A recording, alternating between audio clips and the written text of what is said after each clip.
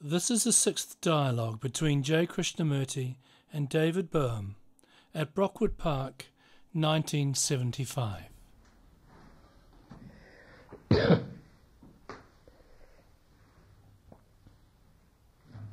C'est à vous. Well, there's several points we could raise. See, one question is, we were discussing last week the question that truth does not make any contact with reality, right? Yeah. And now, I think we should perhaps clear that up a bit. One point is that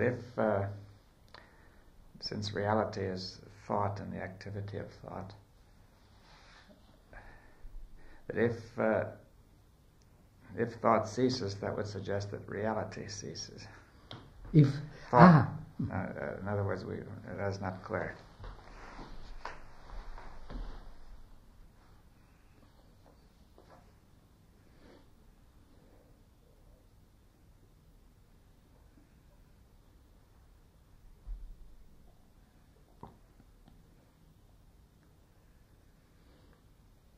I was saying to somebody the other day in London when I went to the dentist,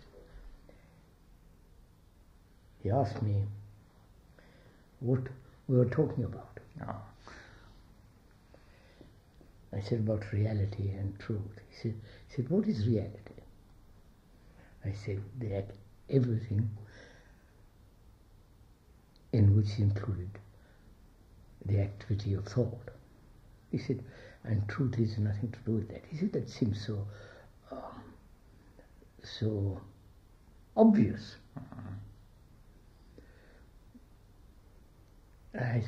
And he said, why do philosophers make so much fuss about it?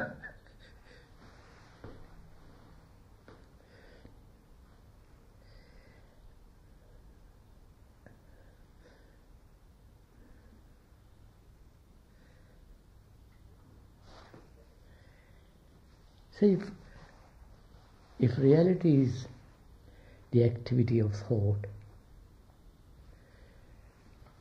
and with the cessation of thought, will truth be apparent? Will truth appear?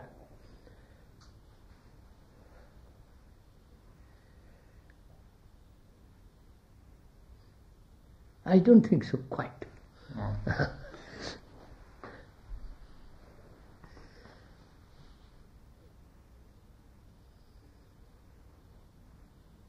First of all, can thought be stopped or put an end to or naturally cease? And can thought be stopped through various media, through various systems and so on, so on, so on?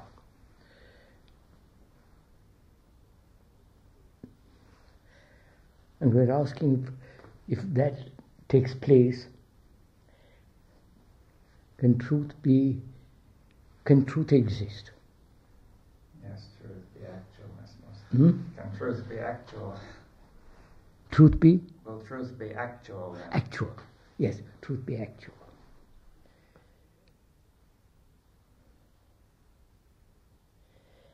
For the moment, I don't think it happens that way. Let's examine, go into it.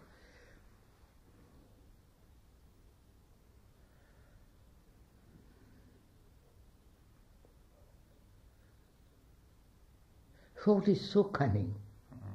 It can mesmerize itself or hypnotize itself and think it is very quiet.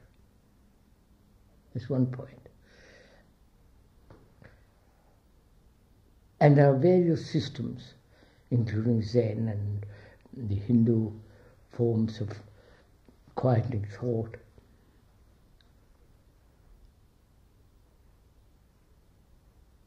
can control is still not ending thought. Because one thought superimposes upon the other, and so on. Can then thought ever be silent?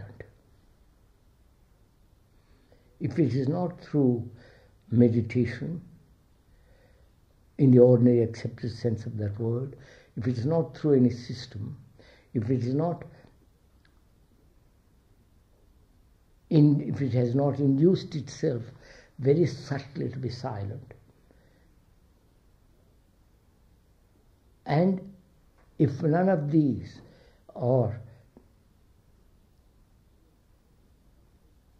can bring about a real silence of the mind, and if there is something that can silence the mind, then is truth actual? No. I think something else has to take place. That's the answer. What is it? Yeah, that's for good. What do you? Well, let's try another question. You see, if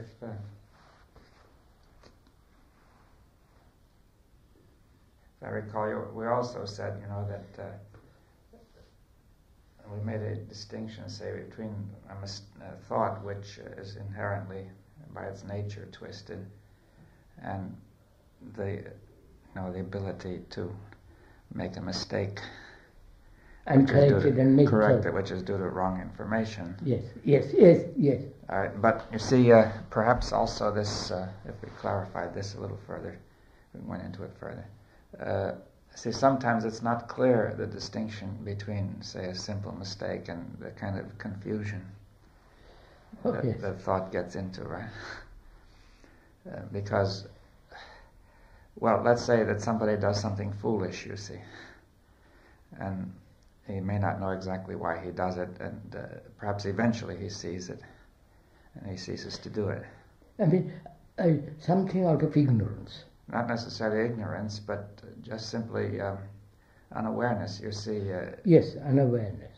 And then one wonders, what is the source of the unawareness? You see, as I say, there are two kinds of unawareness. Some simple failure to be aware, perhaps, I don't know how to put it, and another unawareness which is due to thought, which has a systematic tendency to suppress awareness. Right? In other words, the ignorance of thought is not merely lack of knowledge, but it's ignoring. It ignores in order to be more comfortable, in order to have more pleasure, right? More security. It wants to remain in its own stable. Yes, it doesn't want to disturb the equilibrium of its operation. Because it's frightened that if it does, everything will go to pieces. That's right. Now, and therefore, that kind of ignorance is thought positively ignoring. Quite. And there's another kind of ignorance which is negative, which is, in the simplest case, lack of information. But then it may sometimes seem rather hard to distinguish if somebody does something foolish, whether it's due to thought ignoring or whether it's due to further lack of information of a subtle nature. Right.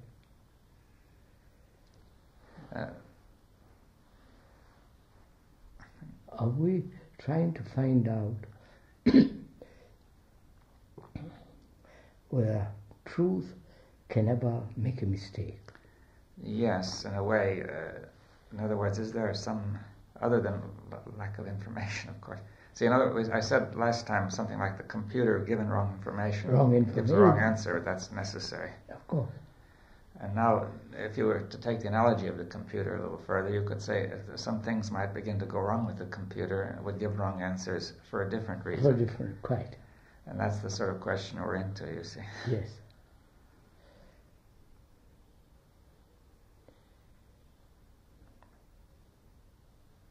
So what is it we're asking, sir? Well, I think, you see, it becomes, a little ambiguous.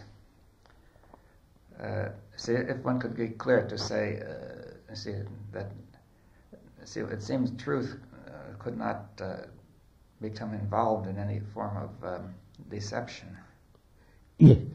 If truth cannot deceive itself. No. Yes. Obviously not. Yes. And that would have to be thought. Now, is it possible, say, in your case, for example, that thought would go on for a certain period of time, and then you would see something, see it and it would end? Or, I mean, I'm just trying to find out. Or is it instantly, or?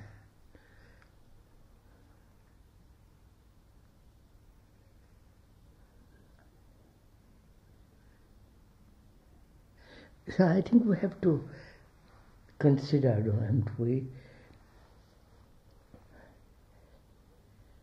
how does it happen, or when does truth manifest itself? Yeah, well, last time we said it didn't, you see. Huh?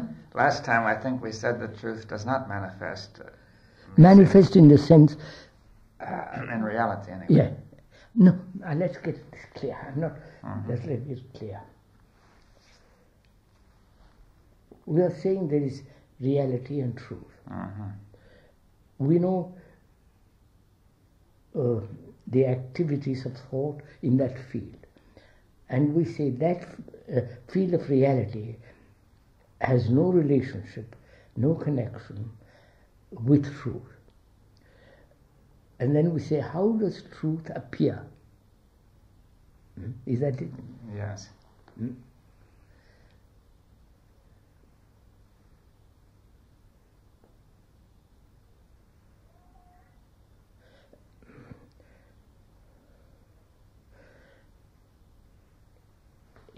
Is truth an abstraction?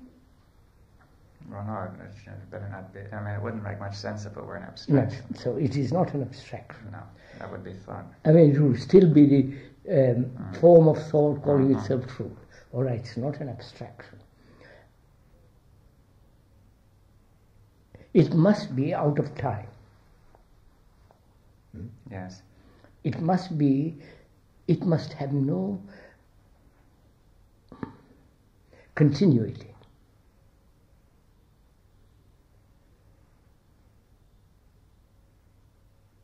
So it must have no relationship to the past or to the future. Yeah, which implies that, like we said last time, there's no relationship to thought. Thought. Now, I've just... Yeah. And that seemed in some way fairly good, fairly clear.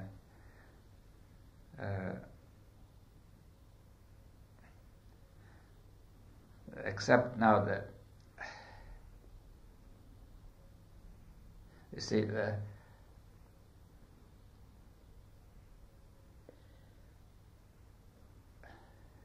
it's now a question of the totality of it.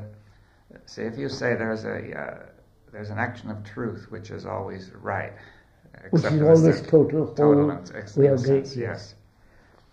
And this is not necessarily continuous, though. No, of course, cannot be. No, but it may happen from moment to moment. Yes. Right? Yes. And in between, there may be incomplete awareness then. In between, I see. Lack of complete attention. You see, I'm trying to get it clear. Yes, I understand.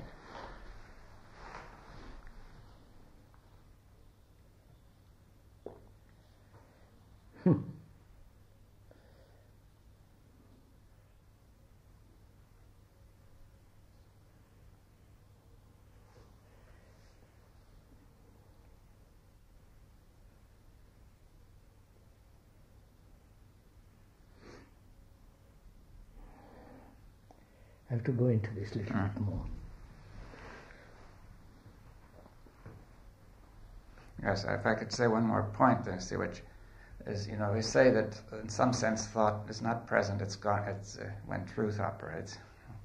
Yes. Truth. And yes. Now, nevertheless, see, in one stage we were saying that thought is inherently twisted. And I raised the question of whether we could even do without it. Do all the functions which we do without it, but it's not clear whether we can or not. We can or not do without thought in between. You see. Quite. Now, or is there something like another function which will do the function of thought without being twisted? Or the other possibility is that thought works still it gets a bit twisted and truth comes in a flash. You see, these are the... Yeah, yes. Should we approach it? I'm just asking. Yes. What is action? Okay. Could we come through it that way?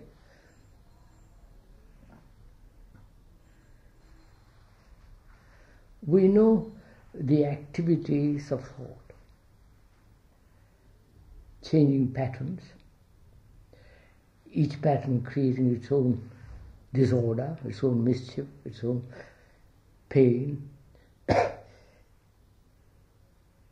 and moving always within that area. We know the activity. So what is action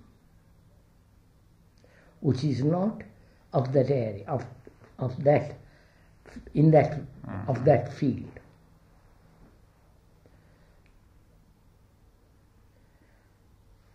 It must be without a motive. It must be without conformity, without imitation, following a pattern and so on. So it must be totally free from memory.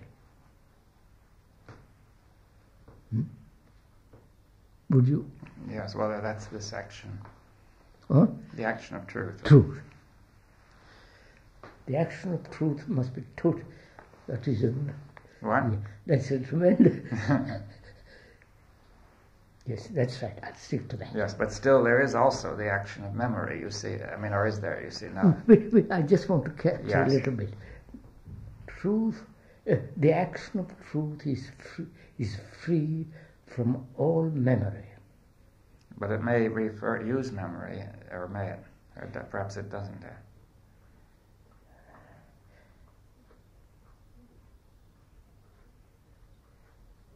If it acts instantly, then it uses no memory. No memory. Yes, all right.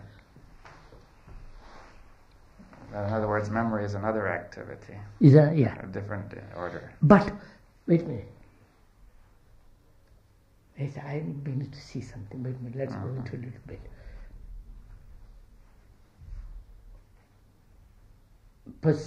Perceiving without the perceiver, which means there is only perception, and the action of perception is instantaneous and therefore it is true. In that case, memory is not necessary. No, not at that moment. Not at that moment, at that second or whatever, at that moment. Memory is not necessary. When is memory necessary? To carry out that action? To carry out that perception? Well, it could be. I mean, it also could. See, memory might be necessary in all the various activities in which you are doing. Yes. For example, moving around. Yes. Now, I'm not sure that the perception is carried out, do you see? No, then if it is not carried out, then it's not truth.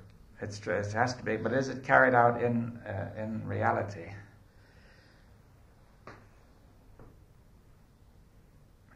Is it carried out in the field reality. of reality? Just let me think. Is it carried out in the field of reality? Now just a minute. There is perception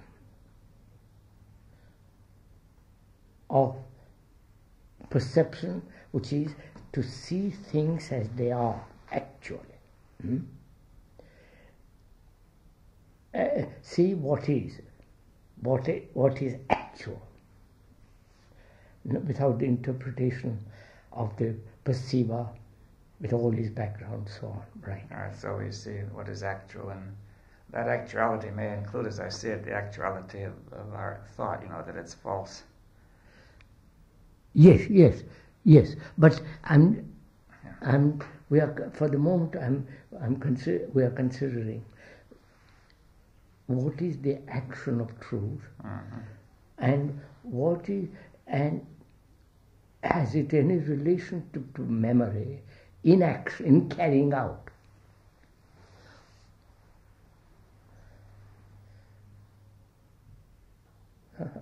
What? No. Oh no.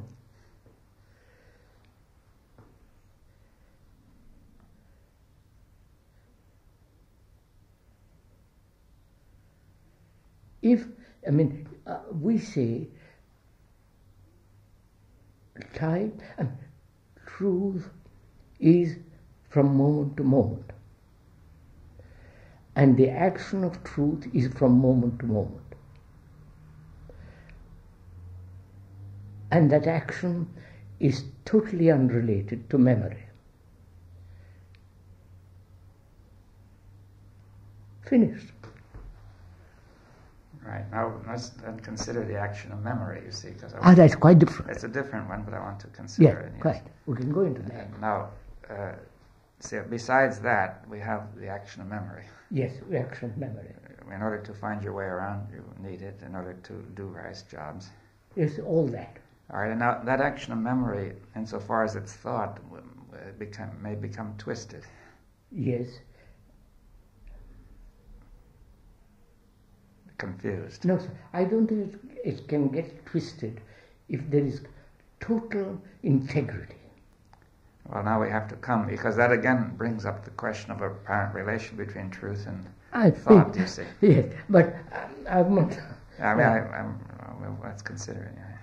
If there is complete integrity in thought itself... Yes, all right. But that's a kind of truth in thought.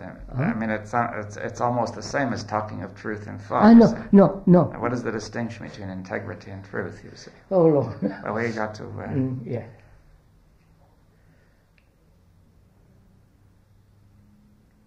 What is integrity? Well, it really means wholeness, you see, oneness. Is integrity wholeness? It's oneness, you see. It really means that. Yes, I see. It means it's not divided, not fragmented, not contradiction, not confused. You see, it's integral. All right, sir. One can be totally integrated and living a life of non-fragmentation, living a life whole in the ordinary sense. Now, is that man living a life of truth? Well, I don't think he could actually be truly integral without living a life of truth. You see, I think he would be deceiving himself. No, what I'm trying to say is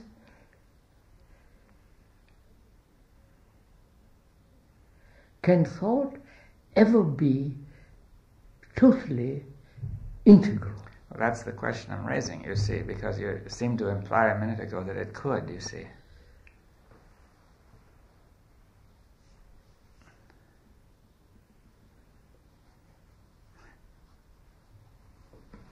Can't it, sir? All right. Can't thought see its own fragmentation and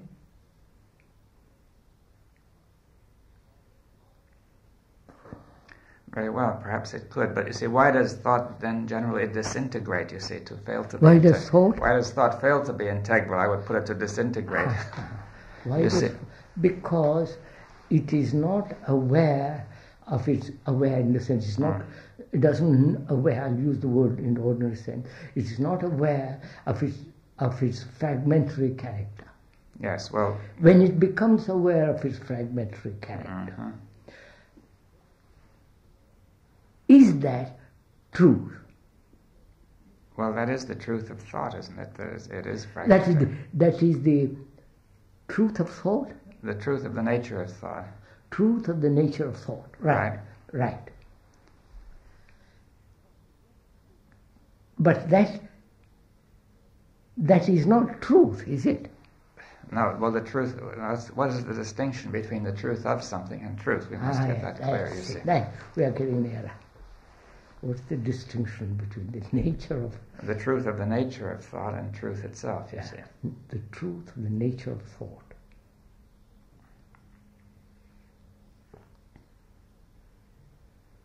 I can see my thought being fragmentary, and thought then realizes the actuality of its movement. Right. But when it realizes the actuality of its movement, it's aware of it. Is that truth? That in itself, no, but No. But it is the truth of. It is the truth of. It is the truth in the false. Yes, the truth in the false. That's what I meant. Yes. Yeah, it's the truth in the false. Yes, sir. But that truth is not the truth.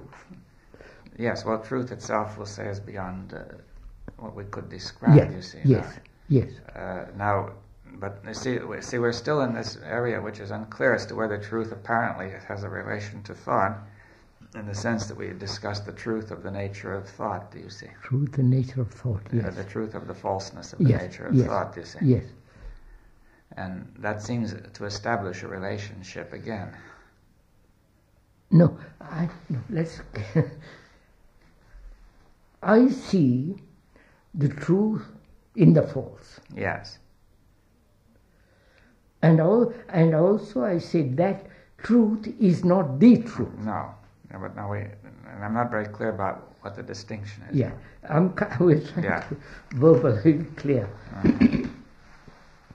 I see my thoughts are crooked. I see, because I see my thoughts are crooked, the seeing is the truth, is the truth that the thought is crooked. Yes. That's all. But that is a truth. No. What you just said so. I know. Yeah, but I mean, you said it was the truth. It was the truth in the false. Yes, the truth in the false. Now, we want to get clear. There is a division. The truth in the false. Oh, yeah. What is the division? The false and the true. Yeah.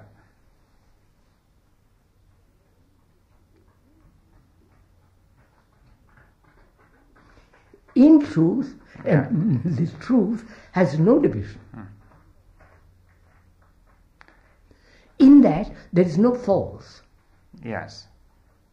All right, but you see, it has been suggested by some people that we should not use the word true and false as opposite, but rather correct and incorrect. Yes, correct, all right. Correct and incorrect. You can use any word. And, right. I mean, it will avoid the difficulty. I understand. Correct and incorrect. So you could say that what is correct about the correctness of thought is that it is correct to see its incorrectness. I don't know, to see its twistedness. The thought sees its twistedness correctly. Yeah, the thought sees its incorrectness correctly. Yes. Thought sees itself as incorrect correctly. Yes. Right. Yes. And the seeing correctly of the incorrectness of thought is, you're saying, is truth. Well, no, I'm ready to drop that now because of this different language, you see. I see. All right. In other words, I think that part of the trouble may have been some confusion about the use of words. The same word for different things, you see. Now, truth has nothing to do. No, now it's clear. In this language, it's clear that truth has nothing to do with it, you see. Right. Now, but I wanted to clear up one more point. When you say thought sees, I thought we could put it like this, that we not only have awareness, but conscious awareness, as we call it. You see, that there is a kind of awareness which includes, which is the awareness which goes with thought. Yes, like a good business, quite. Yeah, conscious awareness, you see. And it's that conscious awareness which sees the properties of thought. Yes. So it's not an inconsistency to say that thought sees something, do you see? Yeah, I see. Thought sees the incorrectness. Yes, the thought is consciously aware of the incorrectness of its mode of operation, you see. Yes, right. The mode of its operation, correct and incorrect. Now, that's simple enough. Yeah. Then what's the question? Well, then, you see, I think then there's no question, because we say truth is really something different. Different. You see, a lot of the trouble has come because we're using... That is so, it is entirely different. Yeah, the word true has been used in several different senses. Quite. Correct and incorrect. Yeah. Right. Now... Then what is the problem? Now, yes, well, let's try to put it now. You see, I'll change I'll bring in a few more points if you don't mind. I've been reading Mary Lutchen's book about you. Oh, you're too bad. Which I find quite interesting.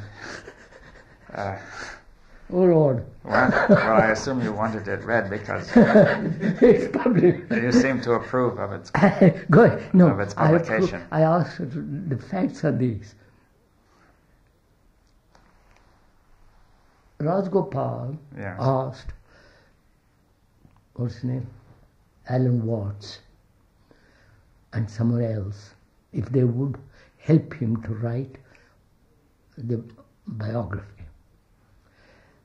Knowing what Rajgopal is, knowing in quotes, I said that must never happen, because then it'll all be one-sided and not complete. So I asked Mary, and she said, I'll try and do it. I asked, Shivarao in India had collected during many years all the events that took place. And he was going to do it, but his eyesight failed. And then I said to him, could I ask Mary Lutchens? She said, delighted. He knows her. He said, if she does it, I'll accept it. And that's how it happened. Right. Well, I think it's a very well written book. It's quite Joe, interesting. You mean you've got all of the book already and read Yes. Well, it holds your attention. Now. Mary gave us a copy. I see. She gave us a copy. Of course. Yes. She said that. That's right. But quite right. Sorry. Now, you see, and that raises, this book discusses some process you went through, some transformation, and it always raises the question of the difference between, the state of truth and the ordinary state. Yes. Which really, I think would help us if we got it very clear. Now,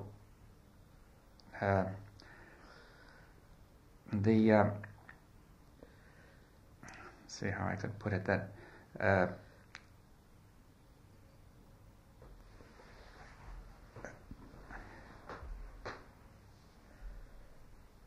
see, it's never clear whether this transformation is sudden or gradual, or whether it ever took place at all.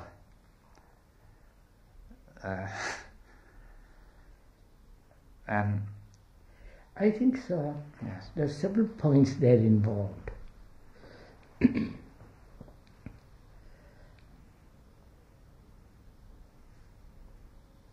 We talked about last time when we were here, or rather downstairs, a mind that's unconditioned. It may be because that such a mind was unhealthy at the beginning, yes. Weak, couldn't retain, couldn't be impressed upon. That was the theory we considered. One of the week, theories. yes. And it seemed to... And one other theory, reincarnation, other theory is goodness. Yes. Now, personified in a person, yes. called Maitreya, if you accept that, and manifest and so on. That's one thing.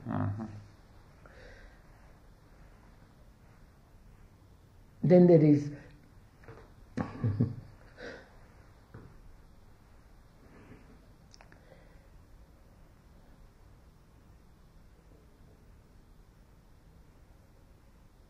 Then there is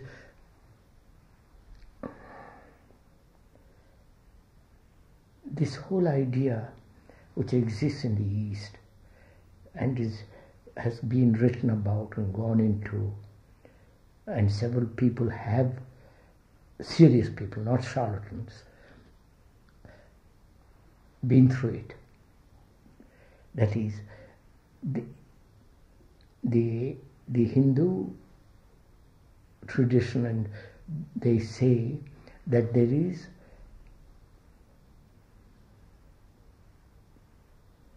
they call it serpent flower.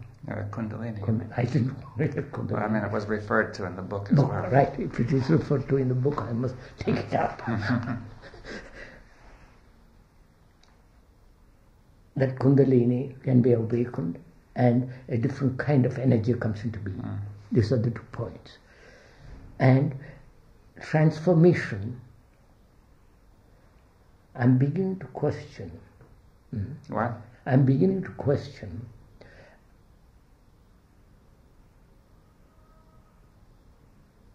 whether there was any transformation at all. Well, that's what I felt in reading the book, you're saying. Oh, you felt that? Yeah. Oh, then well, at least we're coming I together. couldn't see any particular place where it would have happened, do you see? Yes. I think, sir, something, I can tell you one thing. I don't know how to put this. In that book, the brother dies. Yes.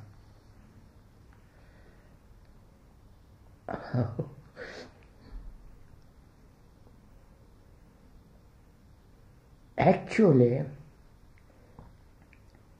have no memory of that.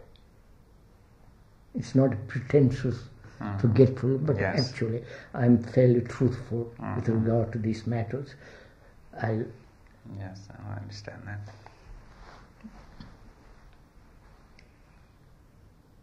Either he could have gone into cynicism, bitterness, unbelief, and threw the whole thing out, which he didn't do.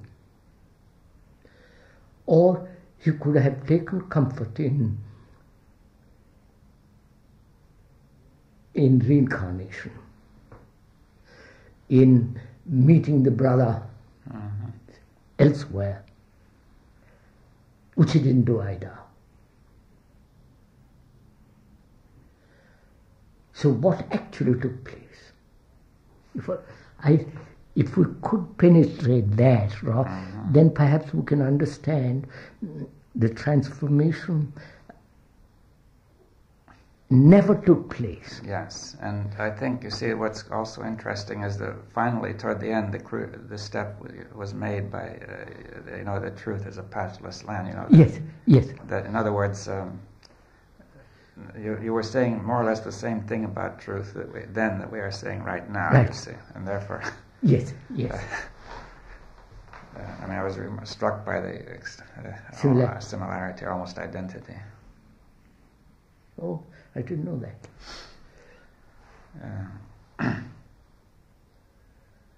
You didn't discuss reality then, but at that time you were still using the word in its ordinary sense, but truth was... Yes. I think then, if neither reincarnation and all the comfort involved in it, nor the cynicism and throwing all that, becoming worldly and, just disappearing in worldliness. Worldliness being not money and all that, because that wouldn't have interested him. Just disappearing in some kind of idiocy. Those did not take place. I think what probably happened, because it was so long ago, I have no recollection, is facing the truth of death. Do you feel that was a crucial step there? No, I think that's it. We're coming to something. I don't think that was a crucial step. No. Though others have said that is the crucial step. Yes, there is. Yes, it never, in the book it didn't appear that, you could call it a crucial step. Well, No. It seems important. But No.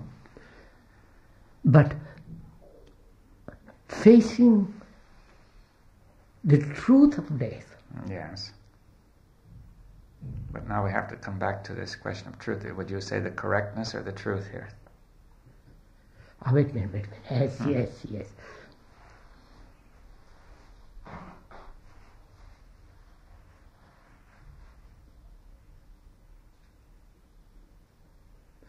I think facing that actuality. Yeah, the actuality of death. Yes. That's better.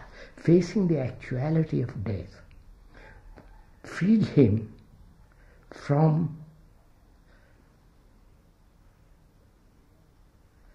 the reality of thought.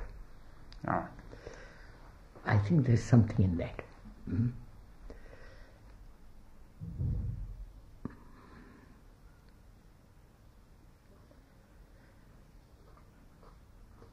So could we put this thing differently? Can the mind be totally detached?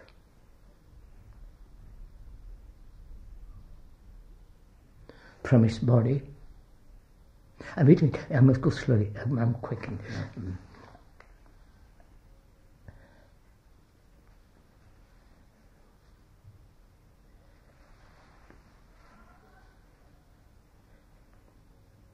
Is there a state when the mind is wholly free from all detachment? All attachment. All attachment.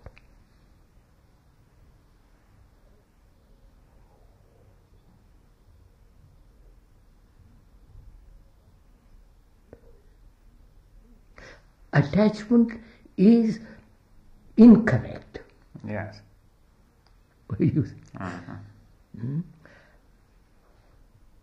And mind, a thought can see the incorrectness of attachment. Yes.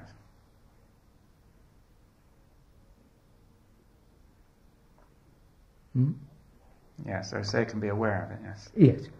Consciously aware. Consciously aware. The implications of attachment. Yeah, I prefer that word because seeing is perception. Thought can be conscious or consciously aware. Consciously aware of all the implications of attachment. And thought can say, well, I won't touch it anymore. Yes. Now, but let's try to go slowly into this. You like to refer to the fellow as that boy. That boy, yes. Or he was a young man, I suppose. Yeah. And no, as a matter of fact, sir, right. I read the book right. off and on, few chapters, few pages of it, really. I haven't gone right through it.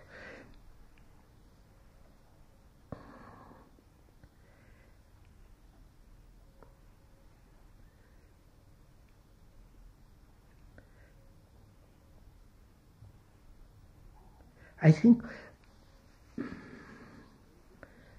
very difficult to talk about this. Right. Very difficult to talk about it. It might help to get it clear. If you talk to me a little bit about I'll it, try to talk about it.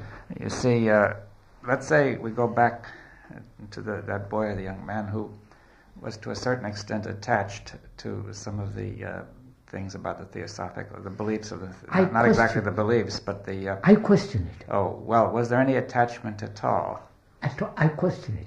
Oh. That's what I'm questioning. But at least there appeared to be.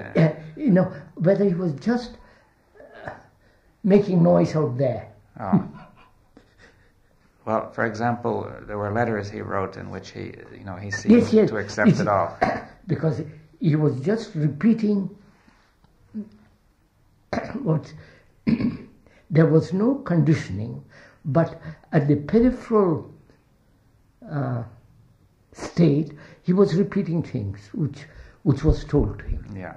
I think that would be accurate. Well, now let's That would be correct. All right.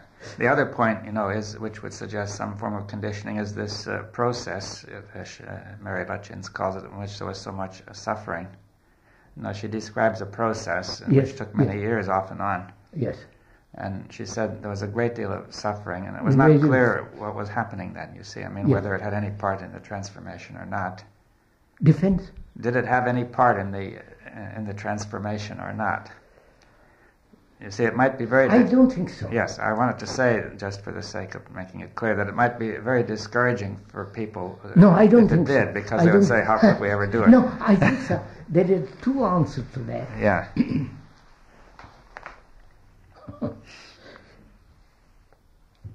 The theosophical conception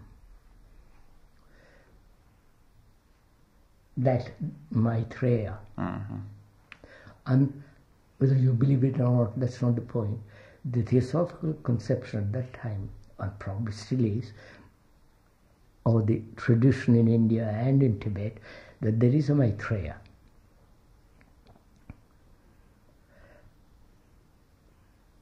Who is the essence of goodness, let's talk.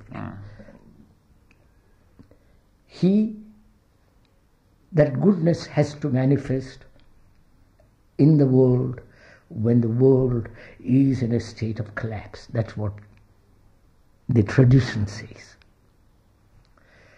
In the state of evil, in the state of destroying itself.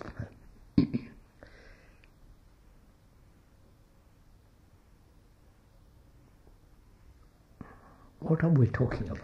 Well, you see, I'll come back to it. That we're talking, trying to get clear whether this young man was really attached and conditioned or not.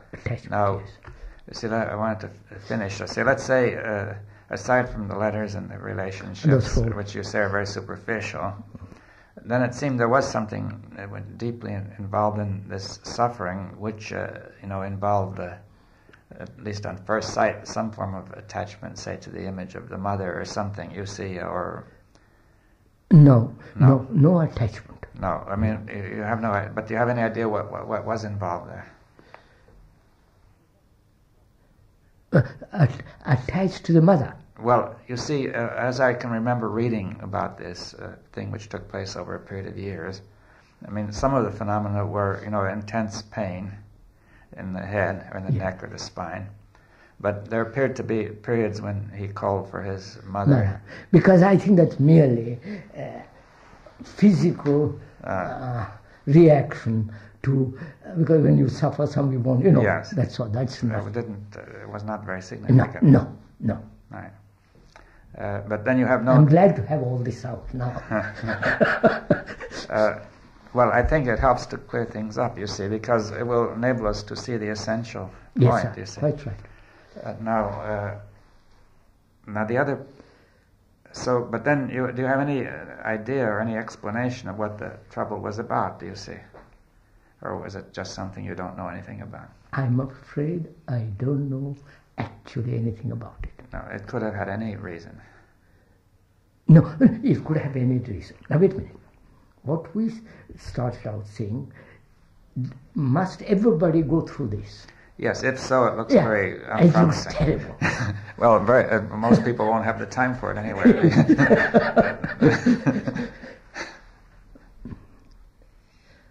Columbus discovered America. Must everybody go become Columbus to discover America? No. All right, so this was the fortuitous way in which this thing came about with you, right? Yes. For reasons that are, peculiar to your own situation.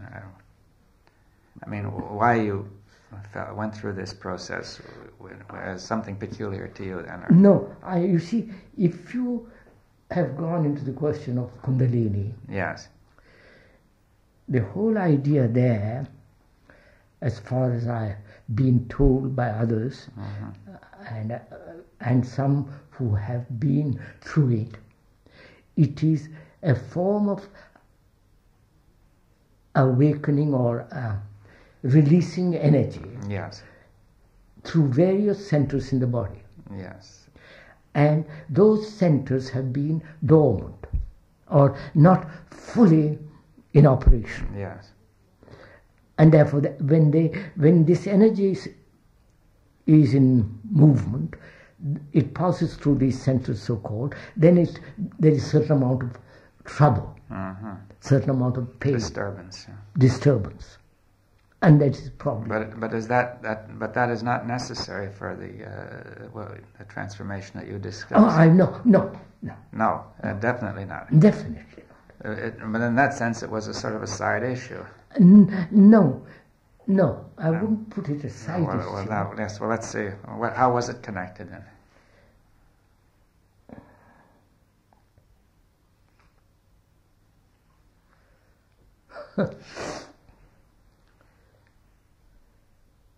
I haven't thought about this. I must go into it. All right, so let's go into it. Yeah. There was that young man, or a boy, vague, mentally not up to his age. Well, he had suffered malaria. Which was very disturbing. Great deal of malaria. Yeah. And therefore they had given him a great deal of quinine probably. And so there was little dullness. And to that dull mind, nothing could enter. Therefore, we say that may be one of the reasons why he was unconditioned. Yes. Why he was not conditioned. That's one point. Not deeply. Not deeply conditioned. The other point is, why had he go through all this suffering?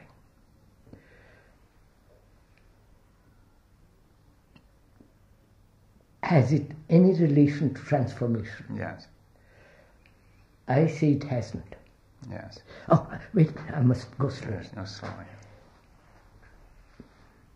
If I admit that it's part of transformation, every human being has to go through it, yes. Which is nonsense. Well, it would really be impossible. No, I mean, that's out. Yes. I won't even, that's out. Throw it out of the window. Then it's like Columbus discovering America, everybody has to go back. That's absurd. So, then why had he go through it? What relationship has that? I think I've got the answer. Joe.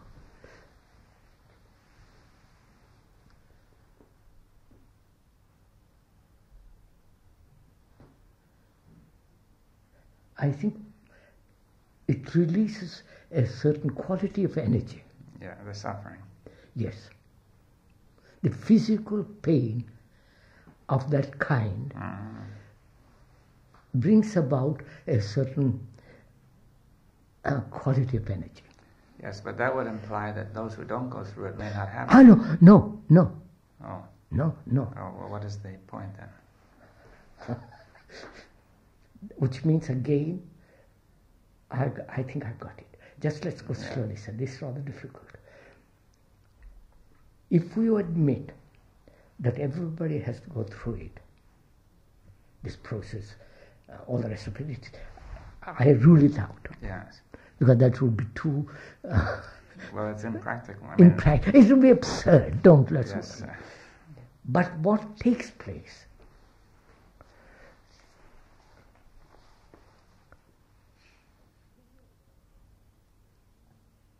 So you're a scientist.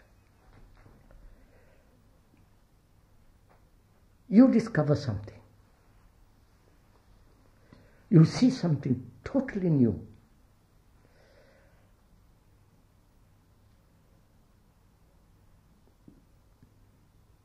And you state that thing verbally and actually.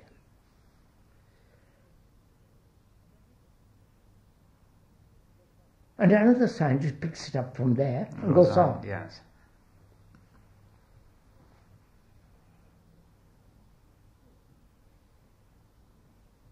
Here, I think I'm beginning to see light. Here, this man, or this boy, or this young fellow,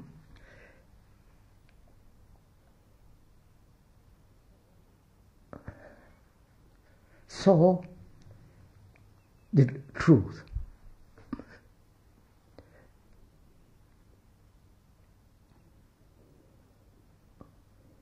He discovered something new. Yes. As scientists discover something new. And that thing, that new thing, enters into human consciousness. Yes. I mean, would you say it's totally new? I mean, never had been before? I don't know. You don't know. At least for him it was new.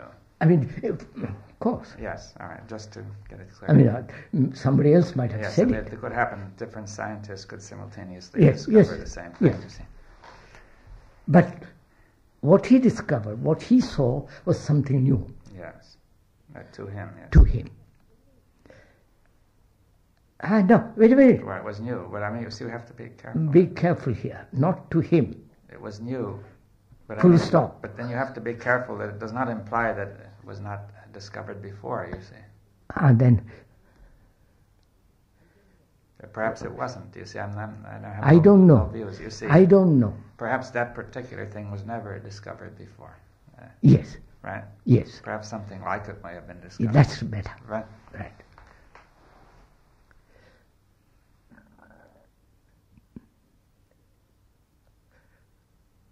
So, that discovery of something new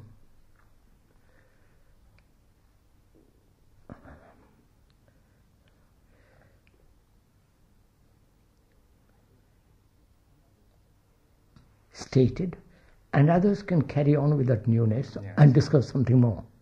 Yes, but what was the role of the suffering in discovering this new thing? Was that to release the energy, or...? Probably. Probably, but others may release energy in some other way. Is that what you're Yes.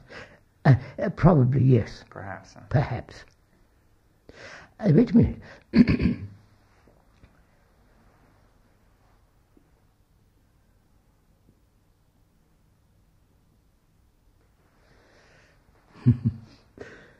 This energy is not the energy of thought. No, the Kundalini is so-called. Yeah.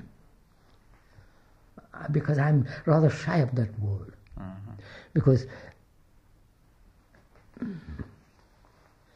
a lot of superstition is associated with it. A lot of charlatans and people have been playing with it. There's now become, a man has written a book and he's going around Europe and America forming groups who are awakening Kundalini. There are several people. I saw a film on the TV, a whole group of Americans directed by some Punjabi dressed in white and doing certain exercises to awaken Kundalini and all that. I think that's all absurd. But in the case of the young man, you think it had a place, I mean. Yes, that's what I'm coming to. Yes. There, the release of that energy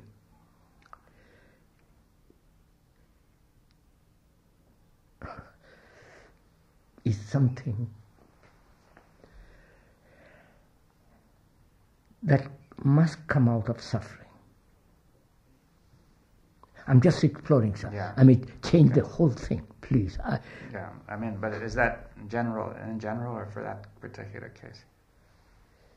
I think in general. In general, the energy comes from suffering. Yes. And are you implying that there may be some other form of suffering? That's it. But not exactly the same form? That's it. We're slowly getting it. If in the world of reality, in the world of reality, if I don't escape from suffering, if a human being doesn't escape from suffering through various means and so on, that very suffering brings about a great energy. Yes. I think this is so. The very word suffering has its root in passion and all the rest of it. So that is so. Here, this case,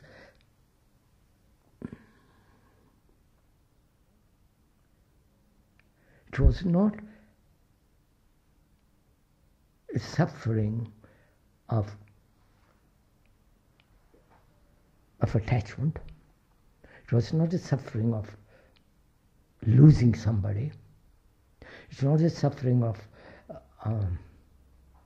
physical suffering, because he was pretty healthy in those days, and still is, because he used to walk miles and miles and miles, so there was not all that. So there was no actual psychological suffering except when the brother died. And then he looked at it and finished with it. But the energy of another kind, if we can go into a little bit, is different. Yes, but it doesn't necessarily get awakened by the way it did with this young man. I mean, in other words, through the spine and so on. Or is that... that's what I'm trying to convey. Yeah. I think that energy is completely different.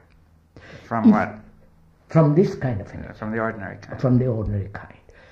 And if you say, must everybody go through this in order to get that energy? I say no, certainly not. But you're implying that everybody may have to go through some kind of suffering. No, everybody does suffer. It does suffer, but if he doesn't escape his suffering... Then he has got it. Then he has got the energy. Yes. Of that kind. Yes. Now, it doesn't matter. Does it matter then whether the the suffering is the suffering of attachment or some other kind? Do you see? No, that doesn't matter. It doesn't matter. Suffering of attachment, suffering of losing your wife, one's wife, suffering of physical suffering, psychological suffering. There are great many varieties of suffering, and if you can understand, face it, and not escape from it, that has quite a different energy, release of certain kind of energy. But it wouldn't necessarily take the spine, some process in the spine. Of course. Right. Yeah, I mean, really, so the Kundalini may be a very special idea. I mean, a very limited approach. A limited approach? Wait a minute. Limited in what way? Well, when somebody purposely tries to awaken Kundalini, he has in mind something happening in the spine in a certain order. I don't think so. It can be done purposely. No. Well, let's say it happens. That's what they're trying to do now. Yes, but that would be a mistake. They're doing it through methods purposely. With the thought is trying to create it. But wouldn't it be better to say that there is an energy which is released by suffering, by not escaping suffering? Right? Yes. Which doesn't necessarily show itself or reveal itself in various sensations in the spine or in the neck. That's right. Places, right? That's right. I mean, a man who has faced suffering and has certain, he has a quality in him. Yeah. He's got that kind of physical drive, physical energy, physical passion. Yes. Not sexual passion, that kind of psychological passion. Yes. Now, and with that energy, of course, that is still not the whole thing. I mean, no, that's not the whole. That's not all. No, certainly not all. And we're getting clear. Yes. And say we need this quality of energy to really see truth as Yes. And to genuine with the ordinary energy we cannot actually have truth. I mean, no, with the ordinary. With the ordinary sort of energy. No. We say truth is unrelated to reality. Reality is the ordinary energy, then, couldn't we say that? That's right. And that's right. I mean, like an ambitious man has got tremendous energy. Yes. And his energy operates in reality as correct and incorrect. Yes. Now let's say this man comes to a certain point where he sees the incorrectness of the whole operation of thought. Yeah. But before anything more happens, he needs a much higher energy. What happens? Before, the whole perception can work, it would seem he needs the kind of energy you were talking about. Yes, yes.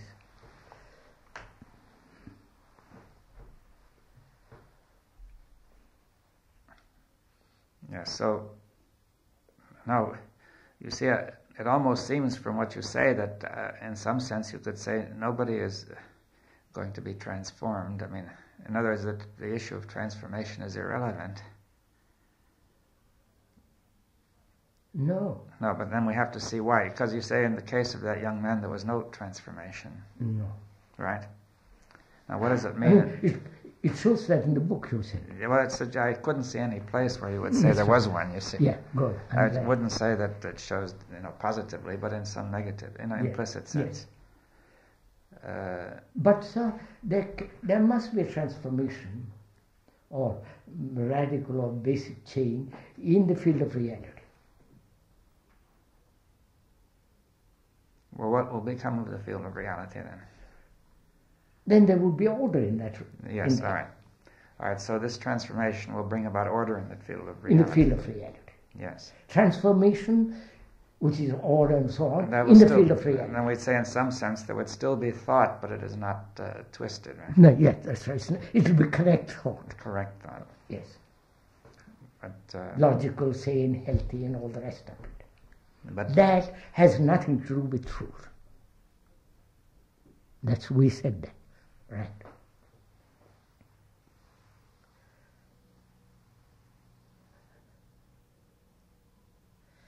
Now, so I think we went into this too a little bit the other day.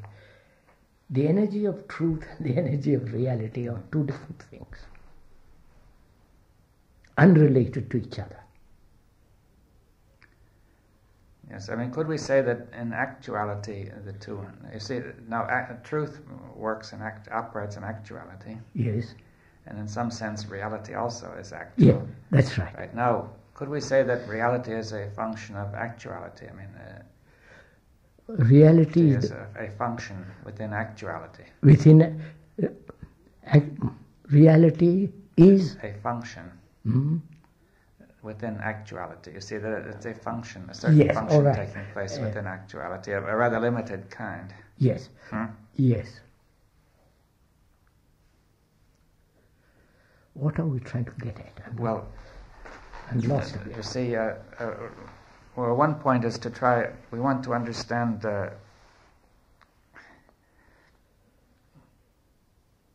get really clear what reality means.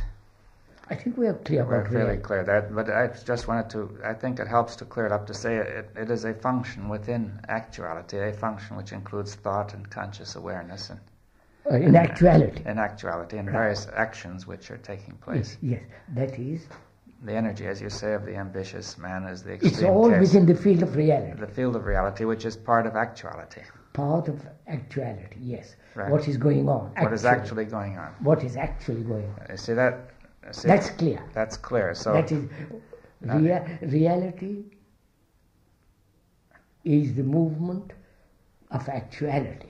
It's part of the movement. Part of the movement. Because there's a much bigger movement of actuality. Yeah. Yes, that's right. And you see, but of course, one of our mistakes, incorrectnesses of thought is to take reality as the whole of actuality. Yes, quite. Now, then we say truth also operates or acts in actuality. Yes.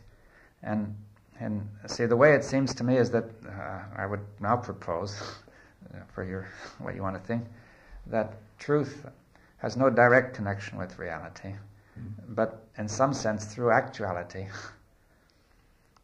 insofar as it acts in actuality, there may be a connection, do you see? You see, we want to try to say, otherwise, what is this truth, do you see? That is, we say, see, there is actuality and then there's truth, right? Yes, there's actuality. Which is, all action, inside and outside. Yes, yes. And it includes perception. Yes. and the action of truth, whatever that may be. The action of... Now, go slow. Yeah. Now, wait a minute. Actuality in reality, yes. No, reality is a part of part of the field of actuality. Reality is part of the field of actuality. Or don't call it a field, but part of actuality. Reality is part of actuality. Yes, a small part. Let me get actual. What is actually going on? Yes, so reality is part of what's actually going on. That's better. And that includes consciousness. Yes, all that. Reality is seeing what is actually going on. Well, no, I think that, you see... I'm sorry, I'm not... Yeah, you see, reality is a certain part of what is actually going on, that part which we think about. You see, we said reality is what we think about, right? That was the way we started the whole thing, right? Yes, right. That's right. Reality is what we think about, but it's also an actuality. Yes, because we take action from what we right. think about. Actuality, yes. That's and right. that actuality spreads out like a wave, making objects that may go out into the environment and come back. You see, so that if we look at the tree as something we think about, then it becomes part of our reality. Yes. And we may do something to the tree. But it's actual. It is actual, yes. That's right. That's clear. Yes. That's clear. Yes. Clear. And in addition, we say there might be some actuality to the tree beyond what we think about. Yes. Right? Right. Or in general, actuality goes beyond what we think about. Actuality is all action. It's all action, I understand. But when it goes beyond reality, actuality, is that truth? Well, we don't know that. Yes, that's what we are trying to find out. At least it does seem that truth does act in that field, in that total action, or doesn't it act at all?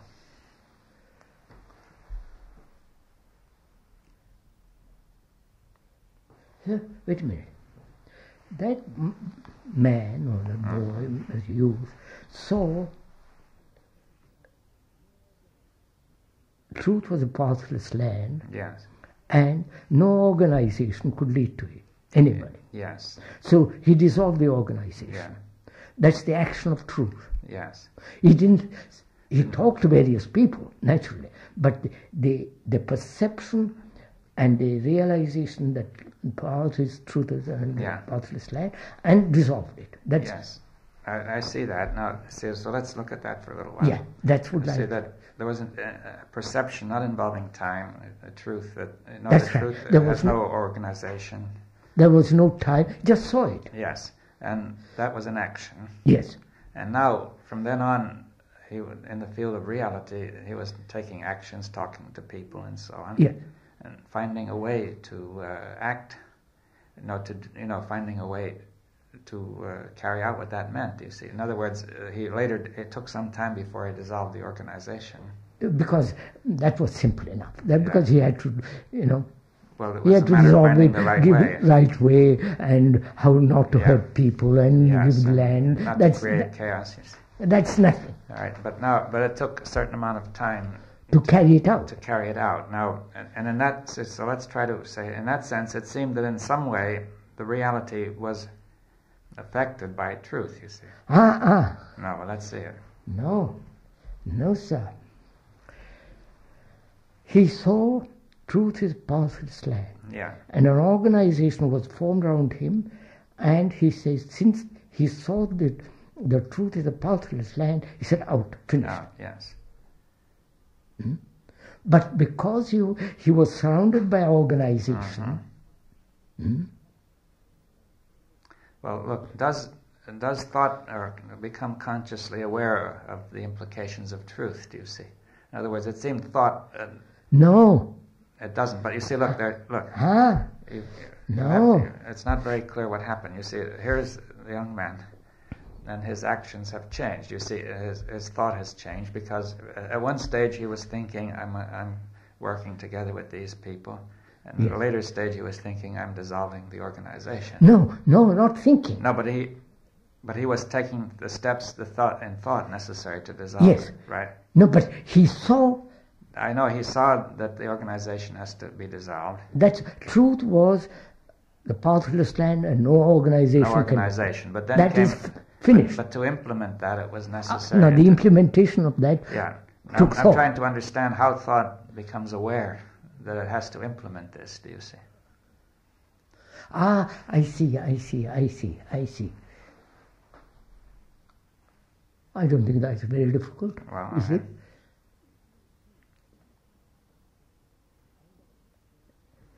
If you see something, yes. and that is true, I mean that's the Yeah. truth, then you get rid of your things quickly or Yes. slowly, finished. Yes, but thought is aware that you have to think how to do it. No, Well, you did because you thought I must be, not to create chaos, not to harm people, yes, and so on. but that's all irrelevant. Well, it may be irrelevant to the main point, but see, it's You're relevant to asking something a I'm question. trying to I understand. understand. You're asking. It was not relevant to that young man at the moment to think about all this, but I'm saying in order to understand what we're trying to do now, it may be relevant. You're asking. How did thought capture or become aware of that truth? Yes, or the implications. Implications of that Not truth. necessarily the truth itself. No, implications of the truth, which is, he said, truth is a postulate, no organization necessary. Yes. No guru is necessary, basically. Yeah.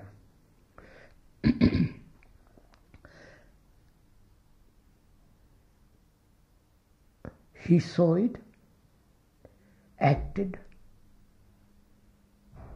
For him, that was over. Yes, I understand it that far. Yeah. With him, it was dead. You see. It was dead. Yes. But he was surrounded by organization, And by all his friends. by all the implications yes. of it. Dr. Besant, who had built it up, and I mean, all that Or involved. he didn't want to harm many of these people. Hurt her. Hurt her. He didn't want to hurt her, but that was, partly a manner of thinking. Yes.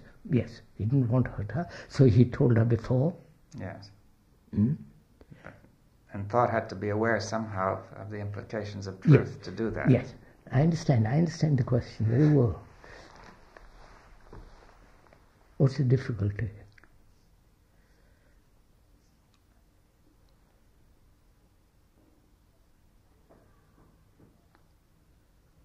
What's the difficulty? Well, Yeah? because you I'm see, quite previously we said that thought, that truth does not act at all in the field of thought or consciousness or reality, but in some way consciousness becomes aware of the implications of truth. You see, there seems to be a difficulty there. I understand. I must go slowly with this. Mm-hmm. He saw, acted. To him it was dead. It's finished. Yeah. Finished means completely ended. No regrets, no... You follow? Yes, it had no meaning. No meaning anymore. But he was surrounded by all this. How did truth give its intimation to thought? Yes. Is that it? Yes, that's it. Oh, how did truth convey what it saw to thought? Yes, at least enough. Yes. Not all of it. But just a little. How did he do it?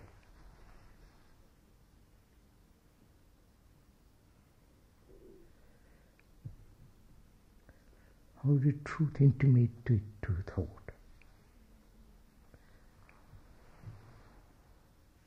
Was there an intimation? Well, maybe not. You see, then what did happen? You see. Yeah, that's just. Was there an intimation? Logically, thought saw this. Yes. The action which he took, acted, finished, thought saw it. That was correct. Yes. But what? How did thought see the action? Do you see what action did thought see? What happened? What happened? What happened was he's saying truth is a pathless land, no organization. Right. So let's go ahead. But as the perception was acted, the perception of truth in the actions of the man, right? Is that what you're saying directly?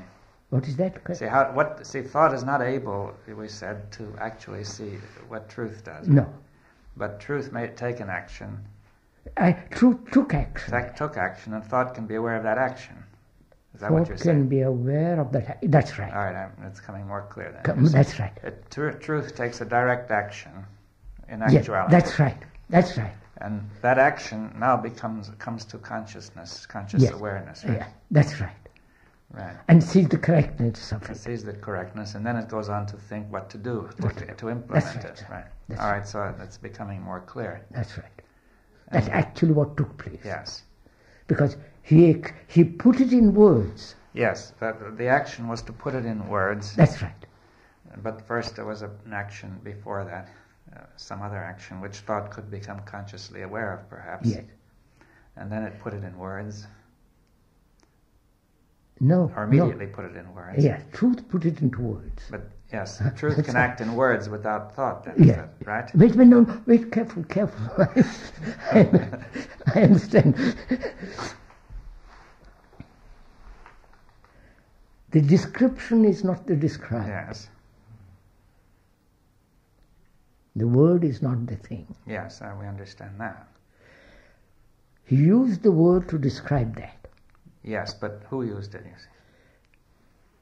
Was it truth or was it the... He saw. He saw. Now, how did the word come from that? Do you see that? He saw. Yes. And the seeing is the acting. Yes, the mind was not... That was all dead. And that the action was that the entire structure was dead right away. Yes. The whole thing was dead. Yes. By saying truth was a pathless land. Oh, but before he even said a word, there must have been a perception. Of course, there was perception. And that was all dead. Dead. And then it came out, truth is a pathless land. Right. Then he put it into words. But I mean, but truth is a pathless land is words, isn't it? That's merely the description. The description. Oh, wait a minute. All right, now we left out a step, so we're coming. Yeah. Right. So. Yeah, we're getting it. All right. So the whole thing was dead. Then came a perception without the word. Truth is a pathless land. That was perception. That was perception, but it was we are merely describing it. Yeah, describing it. And all right. Now then, how did that come to the word? We say the word is not the thing. Yes. Description is not the described. So I tell you, look at that tree. Yes. You actually look. Yes. And the word is not the tree. Yes. So you see the tree. I see the tree, but then I become aware of the tree. Yes. And then you tell me. Yes, consciously aware, that is. Yes. So all right. So thought became consciously aware of the perception. Yes, that's right. Of the truth as which we describe by the words truth as a pathless land. Yes. You see, all right. That's so right. Good. Now see, we're making it. All right. So we have a perception. It acts immediately. The structure is dead, and it also contains a kind of a generalization or something universal. I mean, a perception. Truth is a pathless land. You see. Therefore, you are saying truth is universal. Yes. That's one thing, huh? Yeah. Yes. All right. So therefore, global. It was two things which could not be. We were only separating them in words. You see, one was the ending of the entire structure; it was dead, and the other is this universal. Truth is a pathless land, right? Yeah. It is. We are merely describing it in words, but it is not what it is. Quite right. Now, that is an action. Yeah, that's right. And now that action, thought can become consciously aware of that action. Yes. Right. Yes. So awareness, you see, is a kind of link between thought and No, it is not. But at least conscious awareness is what enables thought to be to pick that up. You see, I'm looking at the tree. I'm both aware of the tree and conscious of the tree. Right? Consciously aware. Yes. But you telling me Yeah. about the tree is the Yeah. description. That's the description. You telling me, using the word, and you say the word is not the thing. Yeah. So I have to look. Yes. You would look, and that looking is an action. Yes, And that action, then thought can become consciously aware of it. that's right. Right, and then it can come out as words or Word. pictures. That's right. That's right. So truth has nothing whatsoever to do with thought. Yes, but thought can be aware of the action of truth. Yes. Yes. Right. Yes. All right, now we're coming. Yes. Thought can be aware of the action of truth. Consciously The aware. action of truth. Yeah, the action of truth. Truth. It can become conscious of it. That's It says, it. right. I've got it. Yes, it's That's conscious awareness. You see. Right. That's right. Quite right. All right. Well, just Right, for the so sake of yes, go it's slow, sir. Go very slow. good. Go Yes, slow. it's very I'm good getting now. a little bit. Yes, quite right. Now, I mean, it just occurred to me to ask a question about awareness. You know, I've discussed conscious awareness now. You see, I've been saying. And now, is there any other awareness that is not conscious, or would we say that's meaningless? Yes, there is another awareness. Right, that is not conscious. Yeah. Right. That is not in the field of reality. That's the same thing. Yeah, of course. I just. Yes.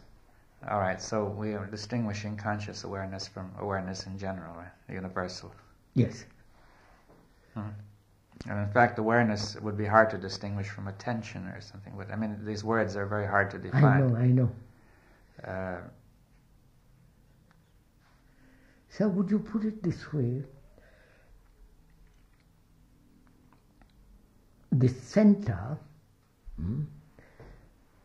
which is the me, the observer, can be aware of itself, conscious of itself, Yes. and operate within that field. Yes. That awareness, that consciousness is limited, is enclosed. Yes. But there is a consciousness, Awareness. An awareness, some other state, Yeah. which is not this. Yes, and that also includes attention, the other state. Attention. The other state includes attention and awareness. Attention. Yes, there is awareness and attention in this other state. Or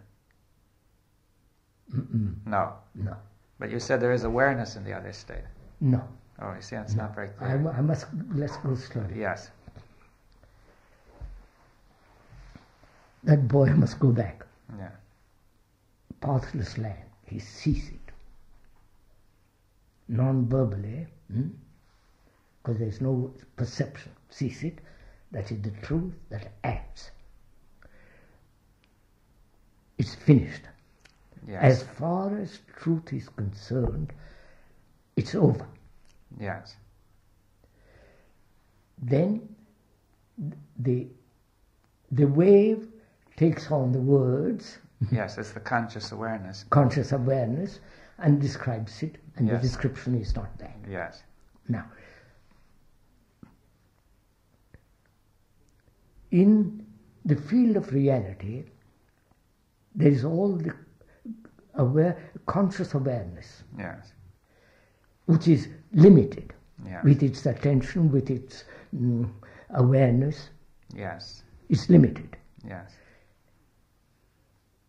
That perception of truth is limitless. Yes. But would you say that it contains any awareness or not, do you see? Oh, it's no awareness. No awareness, yes, that's what we want that's to... it. Right, that's what we said last time, that there's some nothingness. It is nothing. It's nothing. It's over. It's Which, yes. perception. It's over. Yes, which, really is not even... It's beyond attention, beyond awareness. Oh, yes. Although attention and awareness are themselves not verbal, are not just Yes. thought, right? Yes. Yes, that's right. Although they are not verbal, Yeah.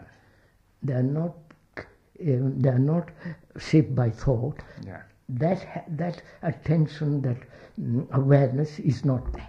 Yes. Quite right. So could we say the attention and awareness are still part of the physiological structure, that's but right. beyond thought? Beyond, yeah. As thought is a small part of the physiological structure. That's right, sir.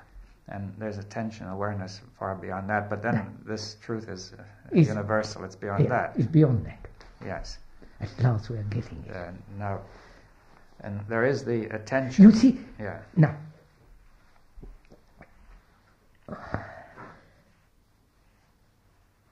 it is said, I'm not saying it is so, it is said, the awakening of Kundalini, Yes.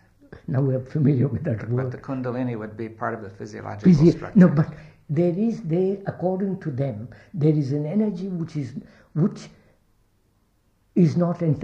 physical. Yes, I see. It's awakened in the physical.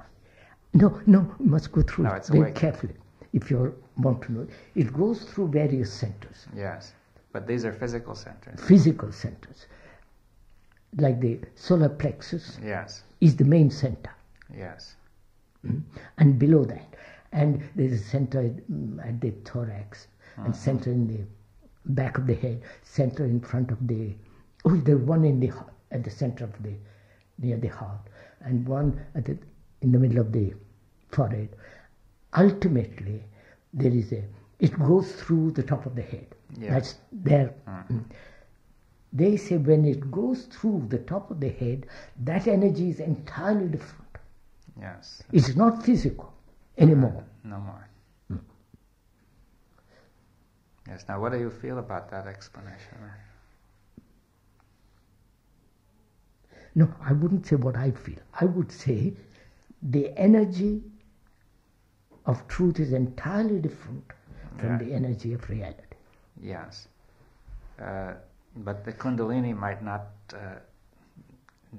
be part of it, might or might not be the energy. It is not the energy of truth, Kundalini. No. Wait a minute, we're careful. Huh? Yes, well, is it?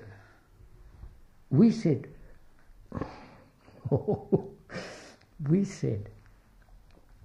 that the energy in reality is both physiological as psychological, Yes. and therefore it's always limited. And we say truth is global, Yes. and it has its energy which is global, which is not personal and all the rest of it. That's right. Yes, I mean, wouldn't you say Kundalini is a side issue? In other words, my own feeling is that once you consider truth, then Kundalini must be something more limited. Of course. It cannot be the same as truth. Of course. But it might be a combination of physical and psychological energy. Yes, sir. Which you say the young man found helpful. Yes. Right. All right, now, but it might not be absolutely necessary. In other words, you're saying truth, well? Yes, sir. I think that's right. Truth is global. Yes. And this is limited. Yes. Yes. And nobody need go through all this business to see this. Yes. Columbus discovered America. That's a good example. Now, if we take the truth, the energy of truth, which is universal, not personal. But Joe, my body's just me. I must take a little. All right, we'll take it easy. Because I've never talked about this. And my body becomes a little tense. I must...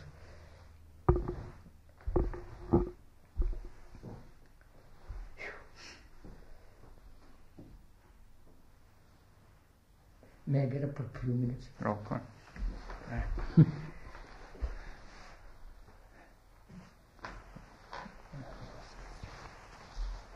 I'll come back, sir. I'll just stretch my legs. Right? It's not finished yet. No, I'm just stretching my legs. Yes,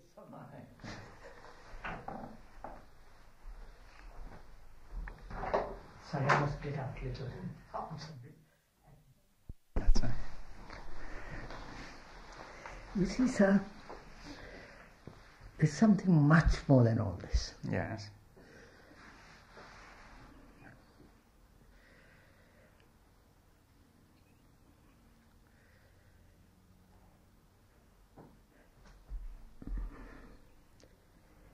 Would you accept the word mystery? Well, yes, I should say so.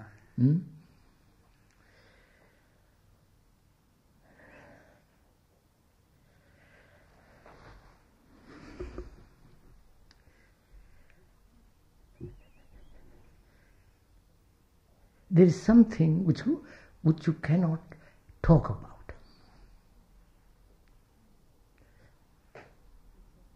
Not which you cannot talk about. Mm-hmm. Which doesn't mean it doesn't exist. No.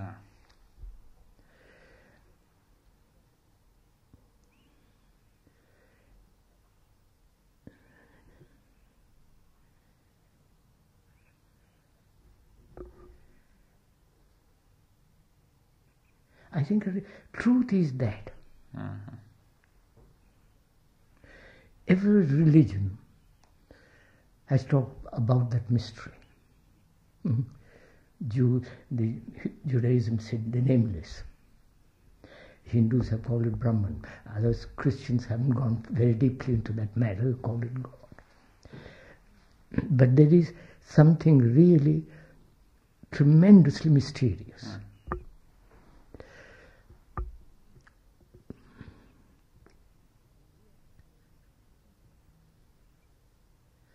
And we are trying to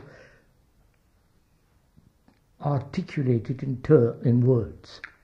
Well, not really. You know, and I think we're trying just to clear up I know. some of the difficulty of people, of what has been Yes. said. Oh, they're going to have lots of difficulties. What? If they read this book, they're going to have lots of difficulties. I feel that I don't believe that anything we've done clears up this. I mean, We have cleared up a great deal. Yes, I mean, it doesn't touch this mystery, as you Oh, say. no, No, it but can't. it's merely so that we can communicate Yes, more yes. effectively. No, but if as a scientist accept that there is something mysterious, Yes, I mean, I should say, you know, that our reason can only go so far. go, you know, in some limited way. Yes. Yeah. I mean, it cannot be limited in any particular way, but it can never be the whole. Go beyond it quite.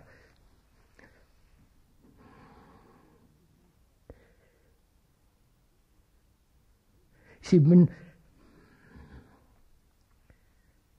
you touch that mystery, I mean, things are totally different. Hmm.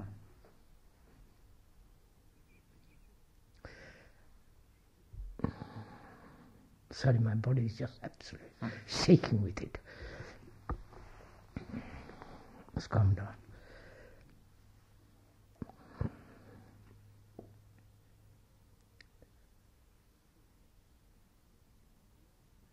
See, so reality can never, thought can never touch that. Then what is it that is aware of that? Or conscious of it? How do you, why do you say there is a mystery? Well, it's hard to explain, but I mean, partly because I can see that the whole thing can never be explained by any thought. In other words,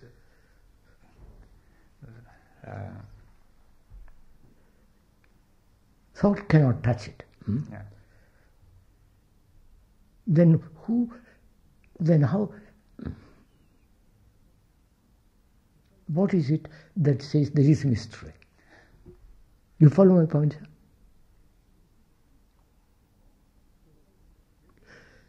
You see, the Christians say there is a mystery which you cannot go beyond, which you cannot touch. The saints have said this. I haven't read them, but from talking to some of the people who have read about the saints, like Aldous Huxley, they say there is a mystery which you cannot. I am not sure they touched that mystery, because they were Christians, they were worshippers of certain form. I don't. Yes, well, you may say there's a mystery because you don't want to penetrate. You see, let's try to put it like this, the way I've seen Yes, it. yeah, that's right. You see, I think that to a certain extent the ego works on a sort of a parody of this mystery. You see, the ego makes itself so mysterious, Quite in order to protect itself from Quite being right. seen. Now, therefore, in a way, the ego presents itself to itself as God, you see, or as the ultimate mystery. Yes. And therefore, if it's identified with Christian or some other teaching, it will make these teachings very mysterious too, you see.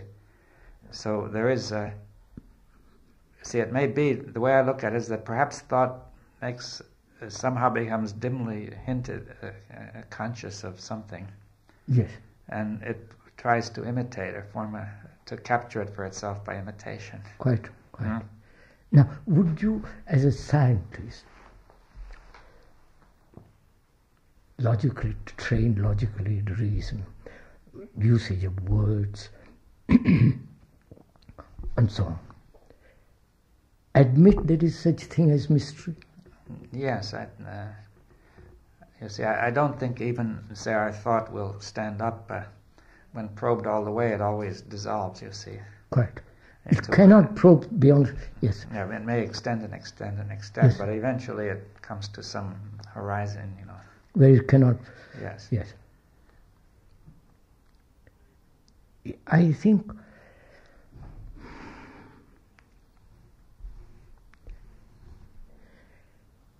Begin again. Because that boy was unconditioned, was not conditioned, though at the peripheral existence he was. Yeah. But basically he was not. Well, can we go slowly here? Because that raises the question of others who are basically conditioned, and could we understand a little of what that means, you see? Oh, condition means...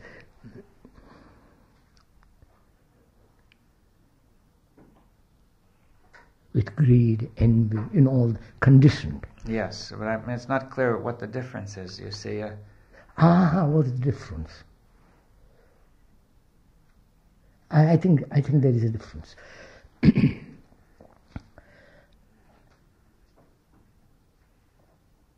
see, really, if you read that book, he didn't really wake up till about when he was quite late. Yeah, well, I don't know exactly when, but... quite late. It already had been picked up by the Theosophists. Quite late. Yes. One of Dr. Besant's suffering or misery was he said to me, I don't know if it's put in that book, he said, you are now 33 or so. It wasn't in there. And you are not interested in anything, not in women, not in what I'm doing, what about the book. You're only interested apparently in clothes and cars. And what's going to happen? Yes. You follow, sir? It was a tremendous problem to her. Because she's invested everything in that book. Mm-hmm.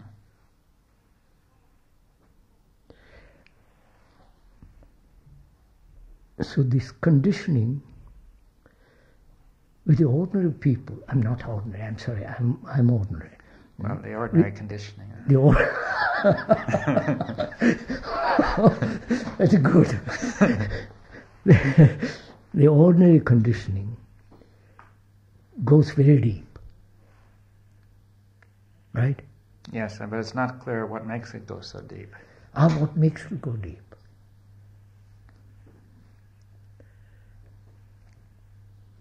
His education, his environment, his parents, his society, everything makes ordinary conditioning, makes for ordinary conditioning. Yes, but which somehow... this didn't happen to that boy. Yes, could I put it like this, that the really deep conditioning is the conditioning which allows for falsification, for self-deception.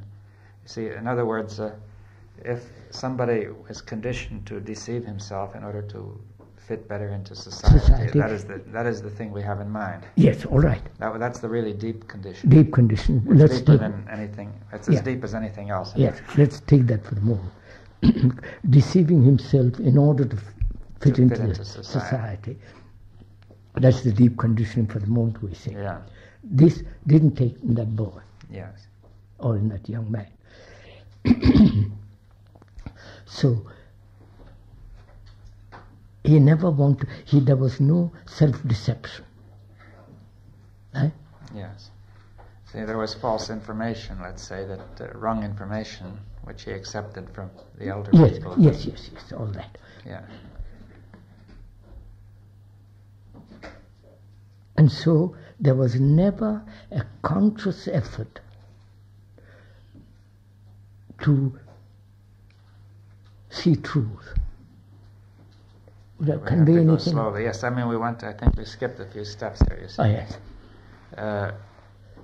You see, that implies that a person who is caught in self-deception feels impelled consciously to seek truth, to overcome. Yes, but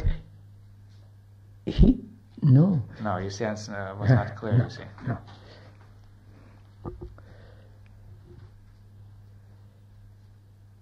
A human being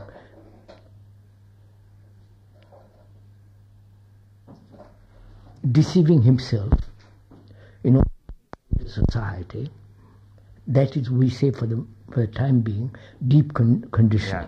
Yes. In this case, it didn't take place. Yes. Why didn't it take place? Because he was... No, he wasn't absorbing you say he was somewhat dulled by his illness and so on. By environment, by ill health. By ill health. That's one of the reasons. One, and possibly others. Other reasons. So, there was never any moment where there was no self-deception taking place. What do you, I don't get that. Here, Yeah. self-deception in order to fit into society. Yes. There, no self-deception. No self-deception. And so because there was no self-deception, because there was no conditioning, he saw directly truth as a pathless land. Yes. Right? Yes. He stated it in words, and words are not a thing, and so the word being thought then operated, Yes. functioned. Yes. I mean, that's all worked out now very clearly. But that perception is gone, finished, Yes. not gone, is dead. What Yeah. he saw can't. So truth is timeless from moment to moment. Yes. It has no continuity. Yes. Right. Then suffering in the field of reality has a meaning in the sense that it can give, if he doesn't escape, if a human doesn't escape, it gives him certain quality of energy. Now let me go slowly on the suffering. You see, a suffering, either it might be physical suffering, or if it's psychological... Psychological suffering, no, physical suffering mustn't affect the psychological... That's right. That's right. But now, let's take the case of psychological suffering, which may be due to this contradiction. You see, let's say fundamentally a person is conditioned to deceive himself to fit into society so his mother and father and his friends will accept him. Yeah. He is frightened they won't. And then he starts to suffer because he knows that it's not, in some way, that it's not true, you see. Yes. And he begins to cover it up and never... And so there's contradiction. There's contradiction. And that's part of suffering. Yes. Now if he faces that suffering, yes, and therefore doesn't deceive himself, yes, then there is a certain kind of energy. Yes. Now let's come to why the young man would have suffered. You see, if he didn't deceive himself. So I understand why somebody who deceives himself would suffer. I understand. That's understood. He suffered physically. Yes, apparently. Because he had been ill. Ill. And also, all this Kundalini business was physical suffering. Yes. Then what's the question? Well, I'm trying to find why, yes, was that the origin of the suffering? Physical suffering? Yes. I think so. Yes, and therefore the energy was released because he stayed with the physical suffering and did not escape psychologically. Right? Yes, right. That's right. That's part of it. That's part of it. Yeah. Part of it.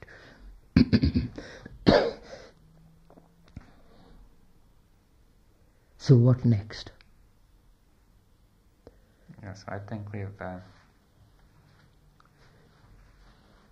You see, sir, I don't know, to me, all this is so simple. Because I think when you see truth and act, everything becomes logical. Yes, well, you did raise the question, what is it that sees... Yes, what is it that sees? Yes, sees this whole... how does thought become aware? You see, we were discussing last time, or even this time also, that thought becoming consciously aware will, of its incorrectness, will behave differently. Right? Yes, yes. Now, but what is it that... No, wait a minute, sir. Yes. He sees truth passes land. Sees it. And he comes and tells you Yes. what he has seen, which is the expression of what he has seen through thought and word. Yes. What he has seen is not the word, nor the thought, and yes, I mean it may communicate a similar perception. yes, right? yes, It may not. Yes. Or if it does but now there also may be a resistance to this perception in thought. You see, let's say that most people who heard this either didn't understand or rejected it, or yes, of course. yes. Now, Because in him, in that chap, there was no resistance. yes, He saw it and he said. yes. But now we have to consider the person who has resistance. Then he says, "Oh, I must he'll have." reject it. He rejects it. Yes, but now since the whole world has resistance, and this. So they reject it. Yes, but then the question is there a way beyond this resistance? If I resist what Yes. you are saying, what can you do with me? Nothing, you see, but the only question is whether you can try another sir, communication. I'm not sure. Wait a minute, You wait a can minute. try another communication. No, wait a Right. minute. You say to me, Yes, truth is a pathless land, Yes. and I'm attached to my guru. well, I might you're say- basically attached to what's false. You're What afraid is of- false? Yes, All right. afraid of it. Yes. But what you have said, which is truth, Yes, has entered my consciousness. yes,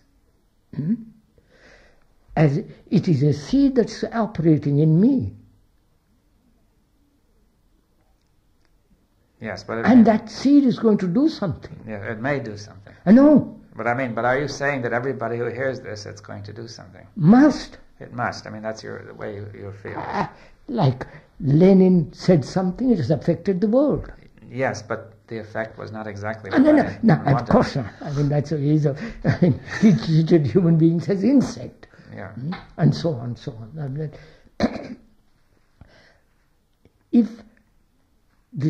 that's it. If the seed of truth is planted in me, because you have said it, it must operate. It must grow, it must function. It has a life of its own. Well, and how do you, we have to understand some things. You see that, say, many millions of people may have read or heard what you say, Yeah. and it may seem that a large number of them haven't understood. Now, do No, you feel but that it's going on. They're it's still worrying going about on. it. They're saying, what does he mean by this? Yes, It's functioning, it's growing. It isn't dead. So, you can operate something false, and you can say something false, and that operates too. yes. But now we have a struggle between those two, you That's see. just it. But, and we cannot foresee, can you, the outcome of the struggle? Yeah, of course. Therefore we can't be sure of this outcome.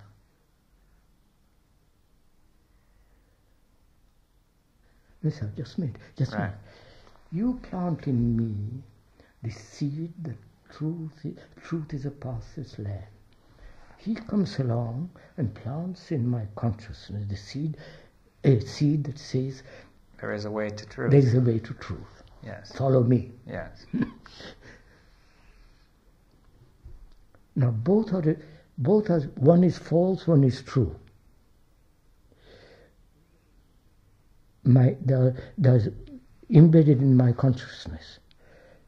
So, in that, there is struggle going on. Now, what is true? What is false? So the things are operating, which causes more confusion, Yes. more misery, and a great deal of suffering if I am sensitive enough. Yes. That suffering, if I don't escape from it, what takes place? Yes, if you don't escape, then it's clear what will take place. What takes? I mean, then you will have the energy to see what is true, you see. But, true. That's right. but now let's take the people who do escape, who seem to be in And a then- large number. They outnumber quite right. Yeah. Millions out. So, but still the struggle is going on inside. Yes, but creating confusion. Confusion. That's what they're all doing. Yes. But then we don't know the outcome of that. Oh yes, we do. What? Dictatorship, Yes, I know. It gets worse. deterioration. Yes, but now we want to get it clear. Let's say in a few people who face the suffering, the energy comes to, to perceive the truth, right? Yes. And then a large number who escape, it does, it gets worse. And they rule the world. They rule the world. Now, what is the way out of that? And so they say that there is no answer to that. So get away from it. Well, that also won't do, yes. So the people have. I know, yes. They said you can't solve this problem. Go away into the mountains or join them, become a monk. That doesn't solve this. No. I mean, all that one can do is go on shouting. Yes, but I mean, then we have to say we don't know the outcome Of of the shouting. No, of the... if you shout in order to get an outcome, Yes. it is not the right kind Yes. of shouting. Right.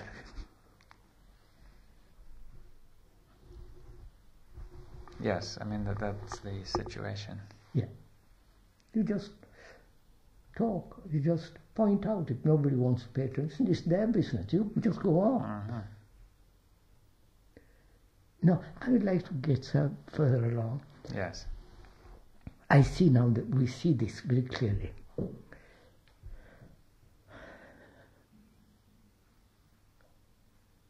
You see, there is a mystery. I won't get back to that, if you don't mind.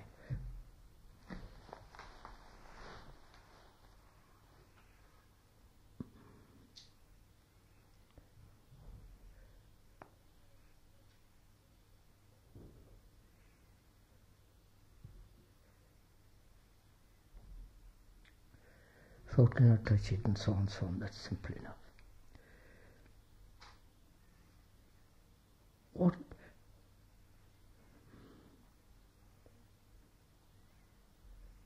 What's the point of it?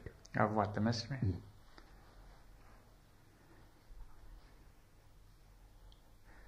Well, I think the point it's very hard to put it, but you could see it like this, that if you look into the field of thought and reason and so on, and you see finally it has no clear foundation, it dissolves away at the borders. Therefore, you say that what is must be beyond that. You see, what is the mystery, right? I understand all that. I mean, you can't live in this field of reality and thought. Yes. Because of all that we said.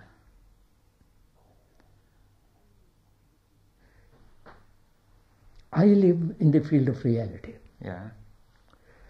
That's my life. Yes. There I'm consciously aware and struggle and keep going in that field. And I can never touch that. Yes. It's not I can touch it. There's no I to touch it when you really touch it. And you say to me, there is a mystery.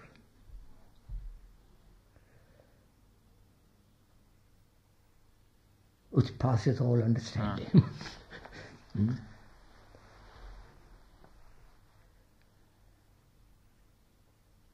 Because I'm caught in this, I'd like to get that. I'm using modern. I like when you say there is a mystery, because to you it's a actuality, not an invention, not a superstition, not a self-deceived project, and so on. It is truth to you, and you impress tremendously on me. What you say, it's because you say it, because your integrity is that. You point out to me, and I like to get it, because I say, somehow I must get it. What is your responsibility to me? You understand my position, sir? You say words cannot touch it, thought cannot touch it, no action can touch it. Only the action of truth perhaps will give you a feeling of that. And I, because I am a miserable human being, I like to get some of that. And you say truth is a pastorate land, don't follow anybody. And I'm left. I realize, I'm consciously aware the limitation of thought and all the confusion, misery, logic, all the rest of it. I can't somehow get out of it. Is your compassion going to help me?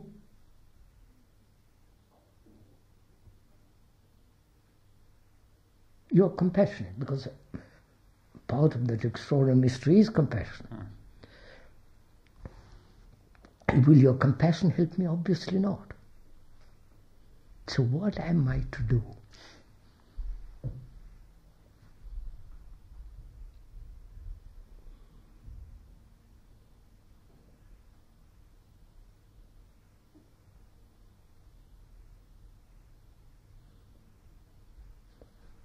I have a consuming desire for that. And you say don't have any desire. You can't have that, it's not your personal property. So all that you say to me is put order in the field of reality. Yes. Yes, and stay and not escape suffering. And not escape suffering. So put order in the field. Then something will take place. If you really put order. And then you say me, it must be done instantly. There is no, order is not.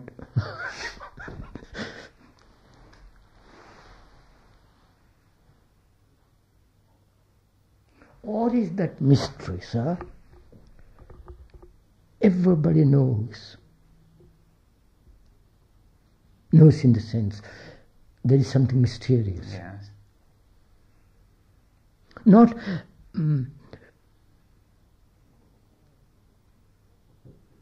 the desire that creates there is something mysterious in life, apart from my suffering, apart from my death, apart from my jealousies, anxiety, and all. Apart from all that, there is a feeling that there is a great mystery in life. Is that it? That there is a mystery which each one knows? Well, I should think that in some sense everybody knows it, yes. Probably one is born with that sense, and it gradually gets dimmed through the conditioning.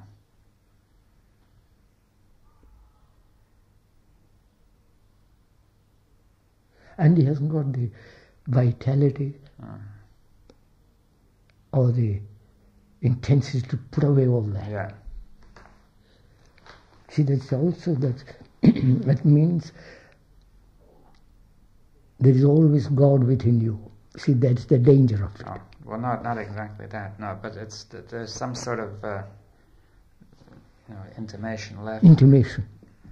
of this thing, you see.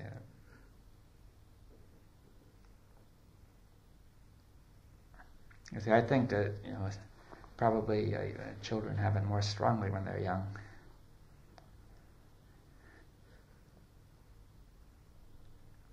Do you think the modern children have that? I don't know about them, you see.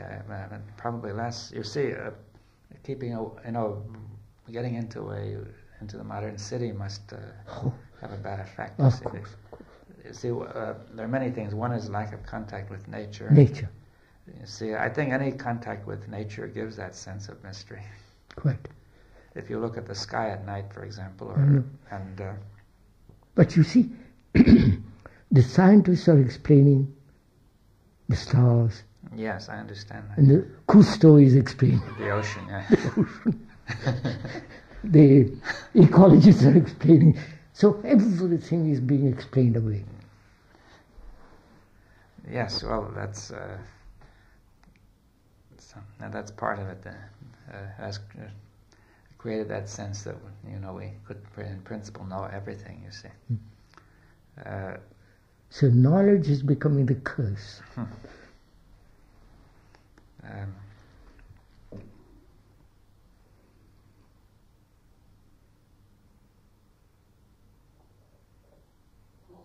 See, sir, perception has nothing to do with knowledge. Right? Truth Yes.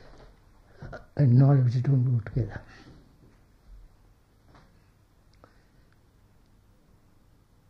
Therefore, knowledge cannot contain the immensity of mystery. Yes. You see, I think if we start with a little child, he may place the mystery in some part that he doesn't know. You see, for example, some place he could put it at the bottom of the ocean or somewhere else, outside, far away from where he is, and then he learns. People have been everywhere.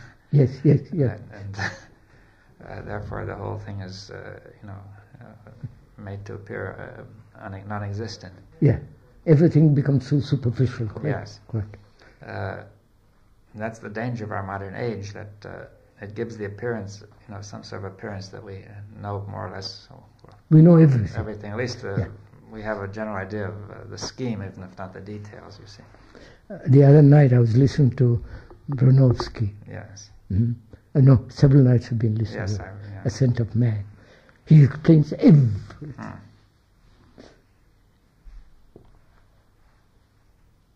Yes.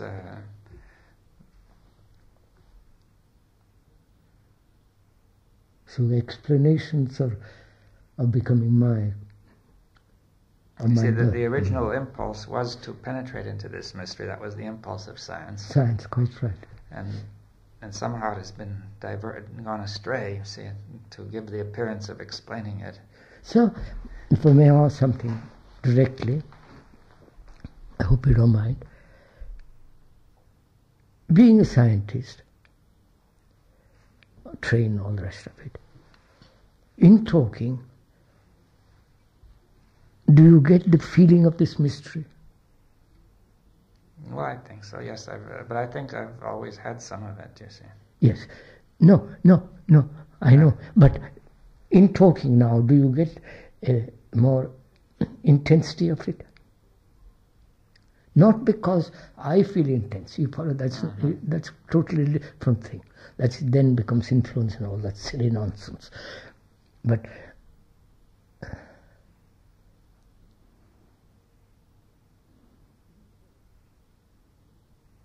in talking about something, we open a door.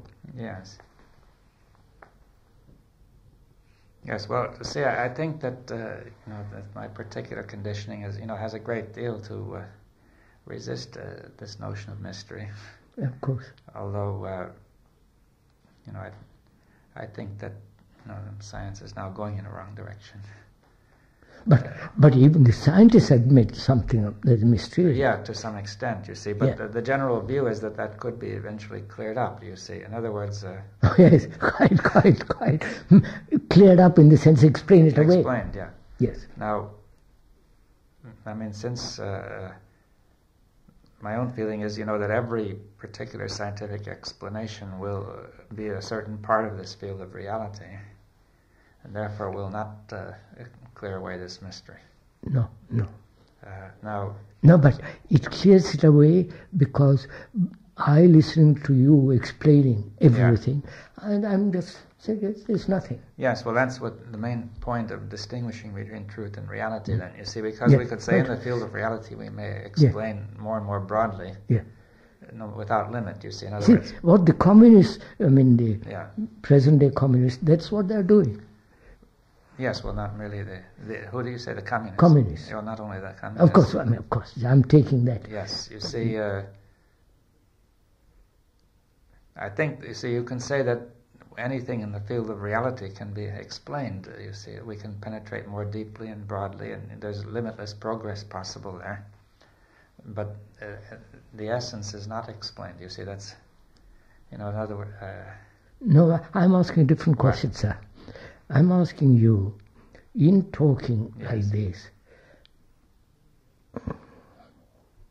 though you have an intimation of that mystery, being a scientist, serious and all the rest of it, you had an intimation, perhaps long ago.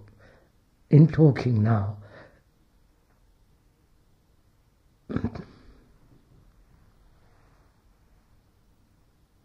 do you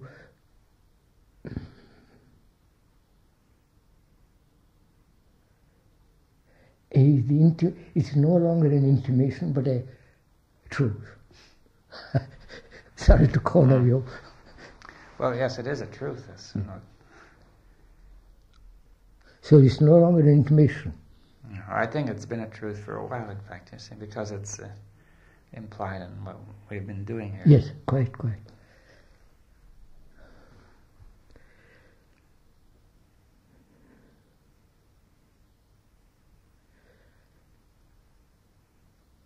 You see, now something interesting.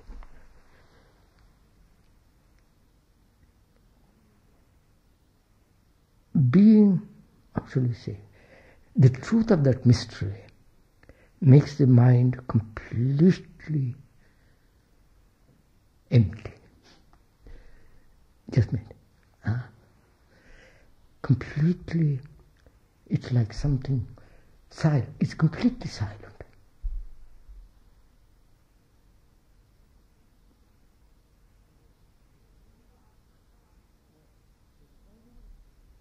Or because it is silent, it sees it. Not see, it's aware of it. Because it is silent, the truth of that mystery is.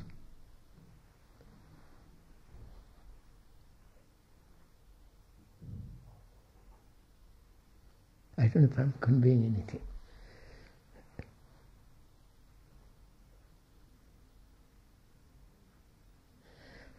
When the mind is completely silent, not induced, not meditated upon, predetermined, you follow all that, when it is,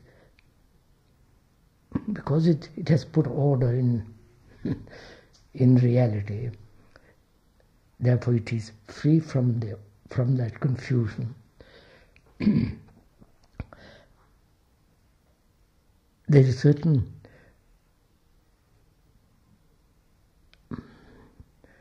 silence, but that silence is not real silence, because it's moving away from confusion, but there's not silence. Realizing that is not silence, and not moving away from that realization. Okay, am I conveying something? In the sense, realizing that and staying there. Saying this is not real silence. Which means negating that which order has produced. Yes, I mean, I see what you say. First, you produce order. Now, why is it necessary to produce the order first and then negate it? Because obviously, otherwise it's like... Yeah, all right, yes. Well, first you produce the order, then you negate No, negate the silence which is in that order. Or that order. Right. Because when I have no disorder, there is certain mathematical order, and because of that order, my mind is quiet. Now wait a minute, you say that's not a true silence. No. Now, realizing that is not true silence, yes. I negate Yes. the false silence for the moment. So, in the negation of that silence, I don't have any other silence. I don't want any other silence. Yes. There is no movement for greater silence. Would that be right? Yes. Then that total silence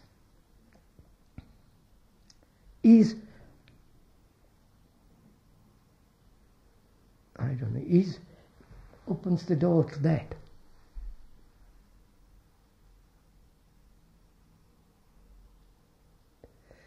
That is, when the mind is, with all the confusion, is nothing, not a thing, then perhaps there is the other.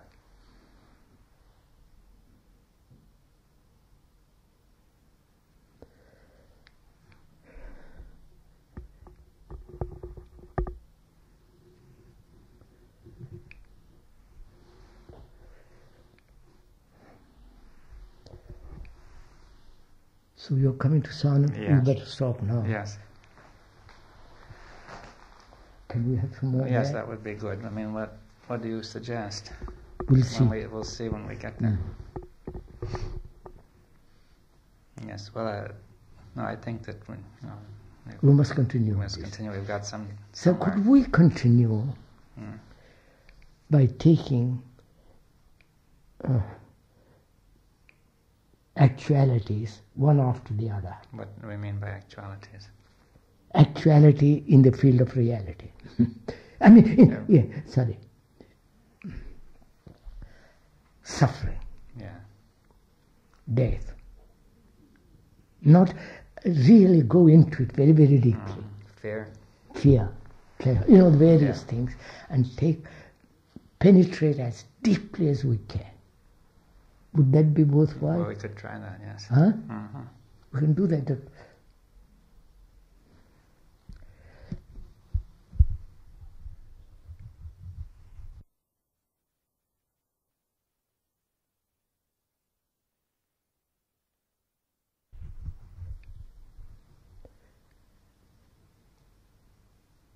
You see, if we could, you and I only, or do you want anybody else? Well, it might be easier if we were only us. You and I? Yes. Correct. Would you like to come, sir? Maybe sit on it. Oh. There? What? Oh, I don't know. Oh, maybe just sit. Oh, yes, of course. Yes, I don't care. Right. It's up to you. No, it's up to you. You don't know. Well, maybe we'll decide it later. Well, when you talk it over, I think you mean no other participants. Huh? You mean no other participants, is that it? Yeah, I mean no other. Oh, Yes. Just like As now, you mean? Yes. We do participate very. I had an invitation, I must tell you about that. Have you talked, Bohm, about New York? No, I have to pay for another room. So it would. On the switch it off, so it's not worth it.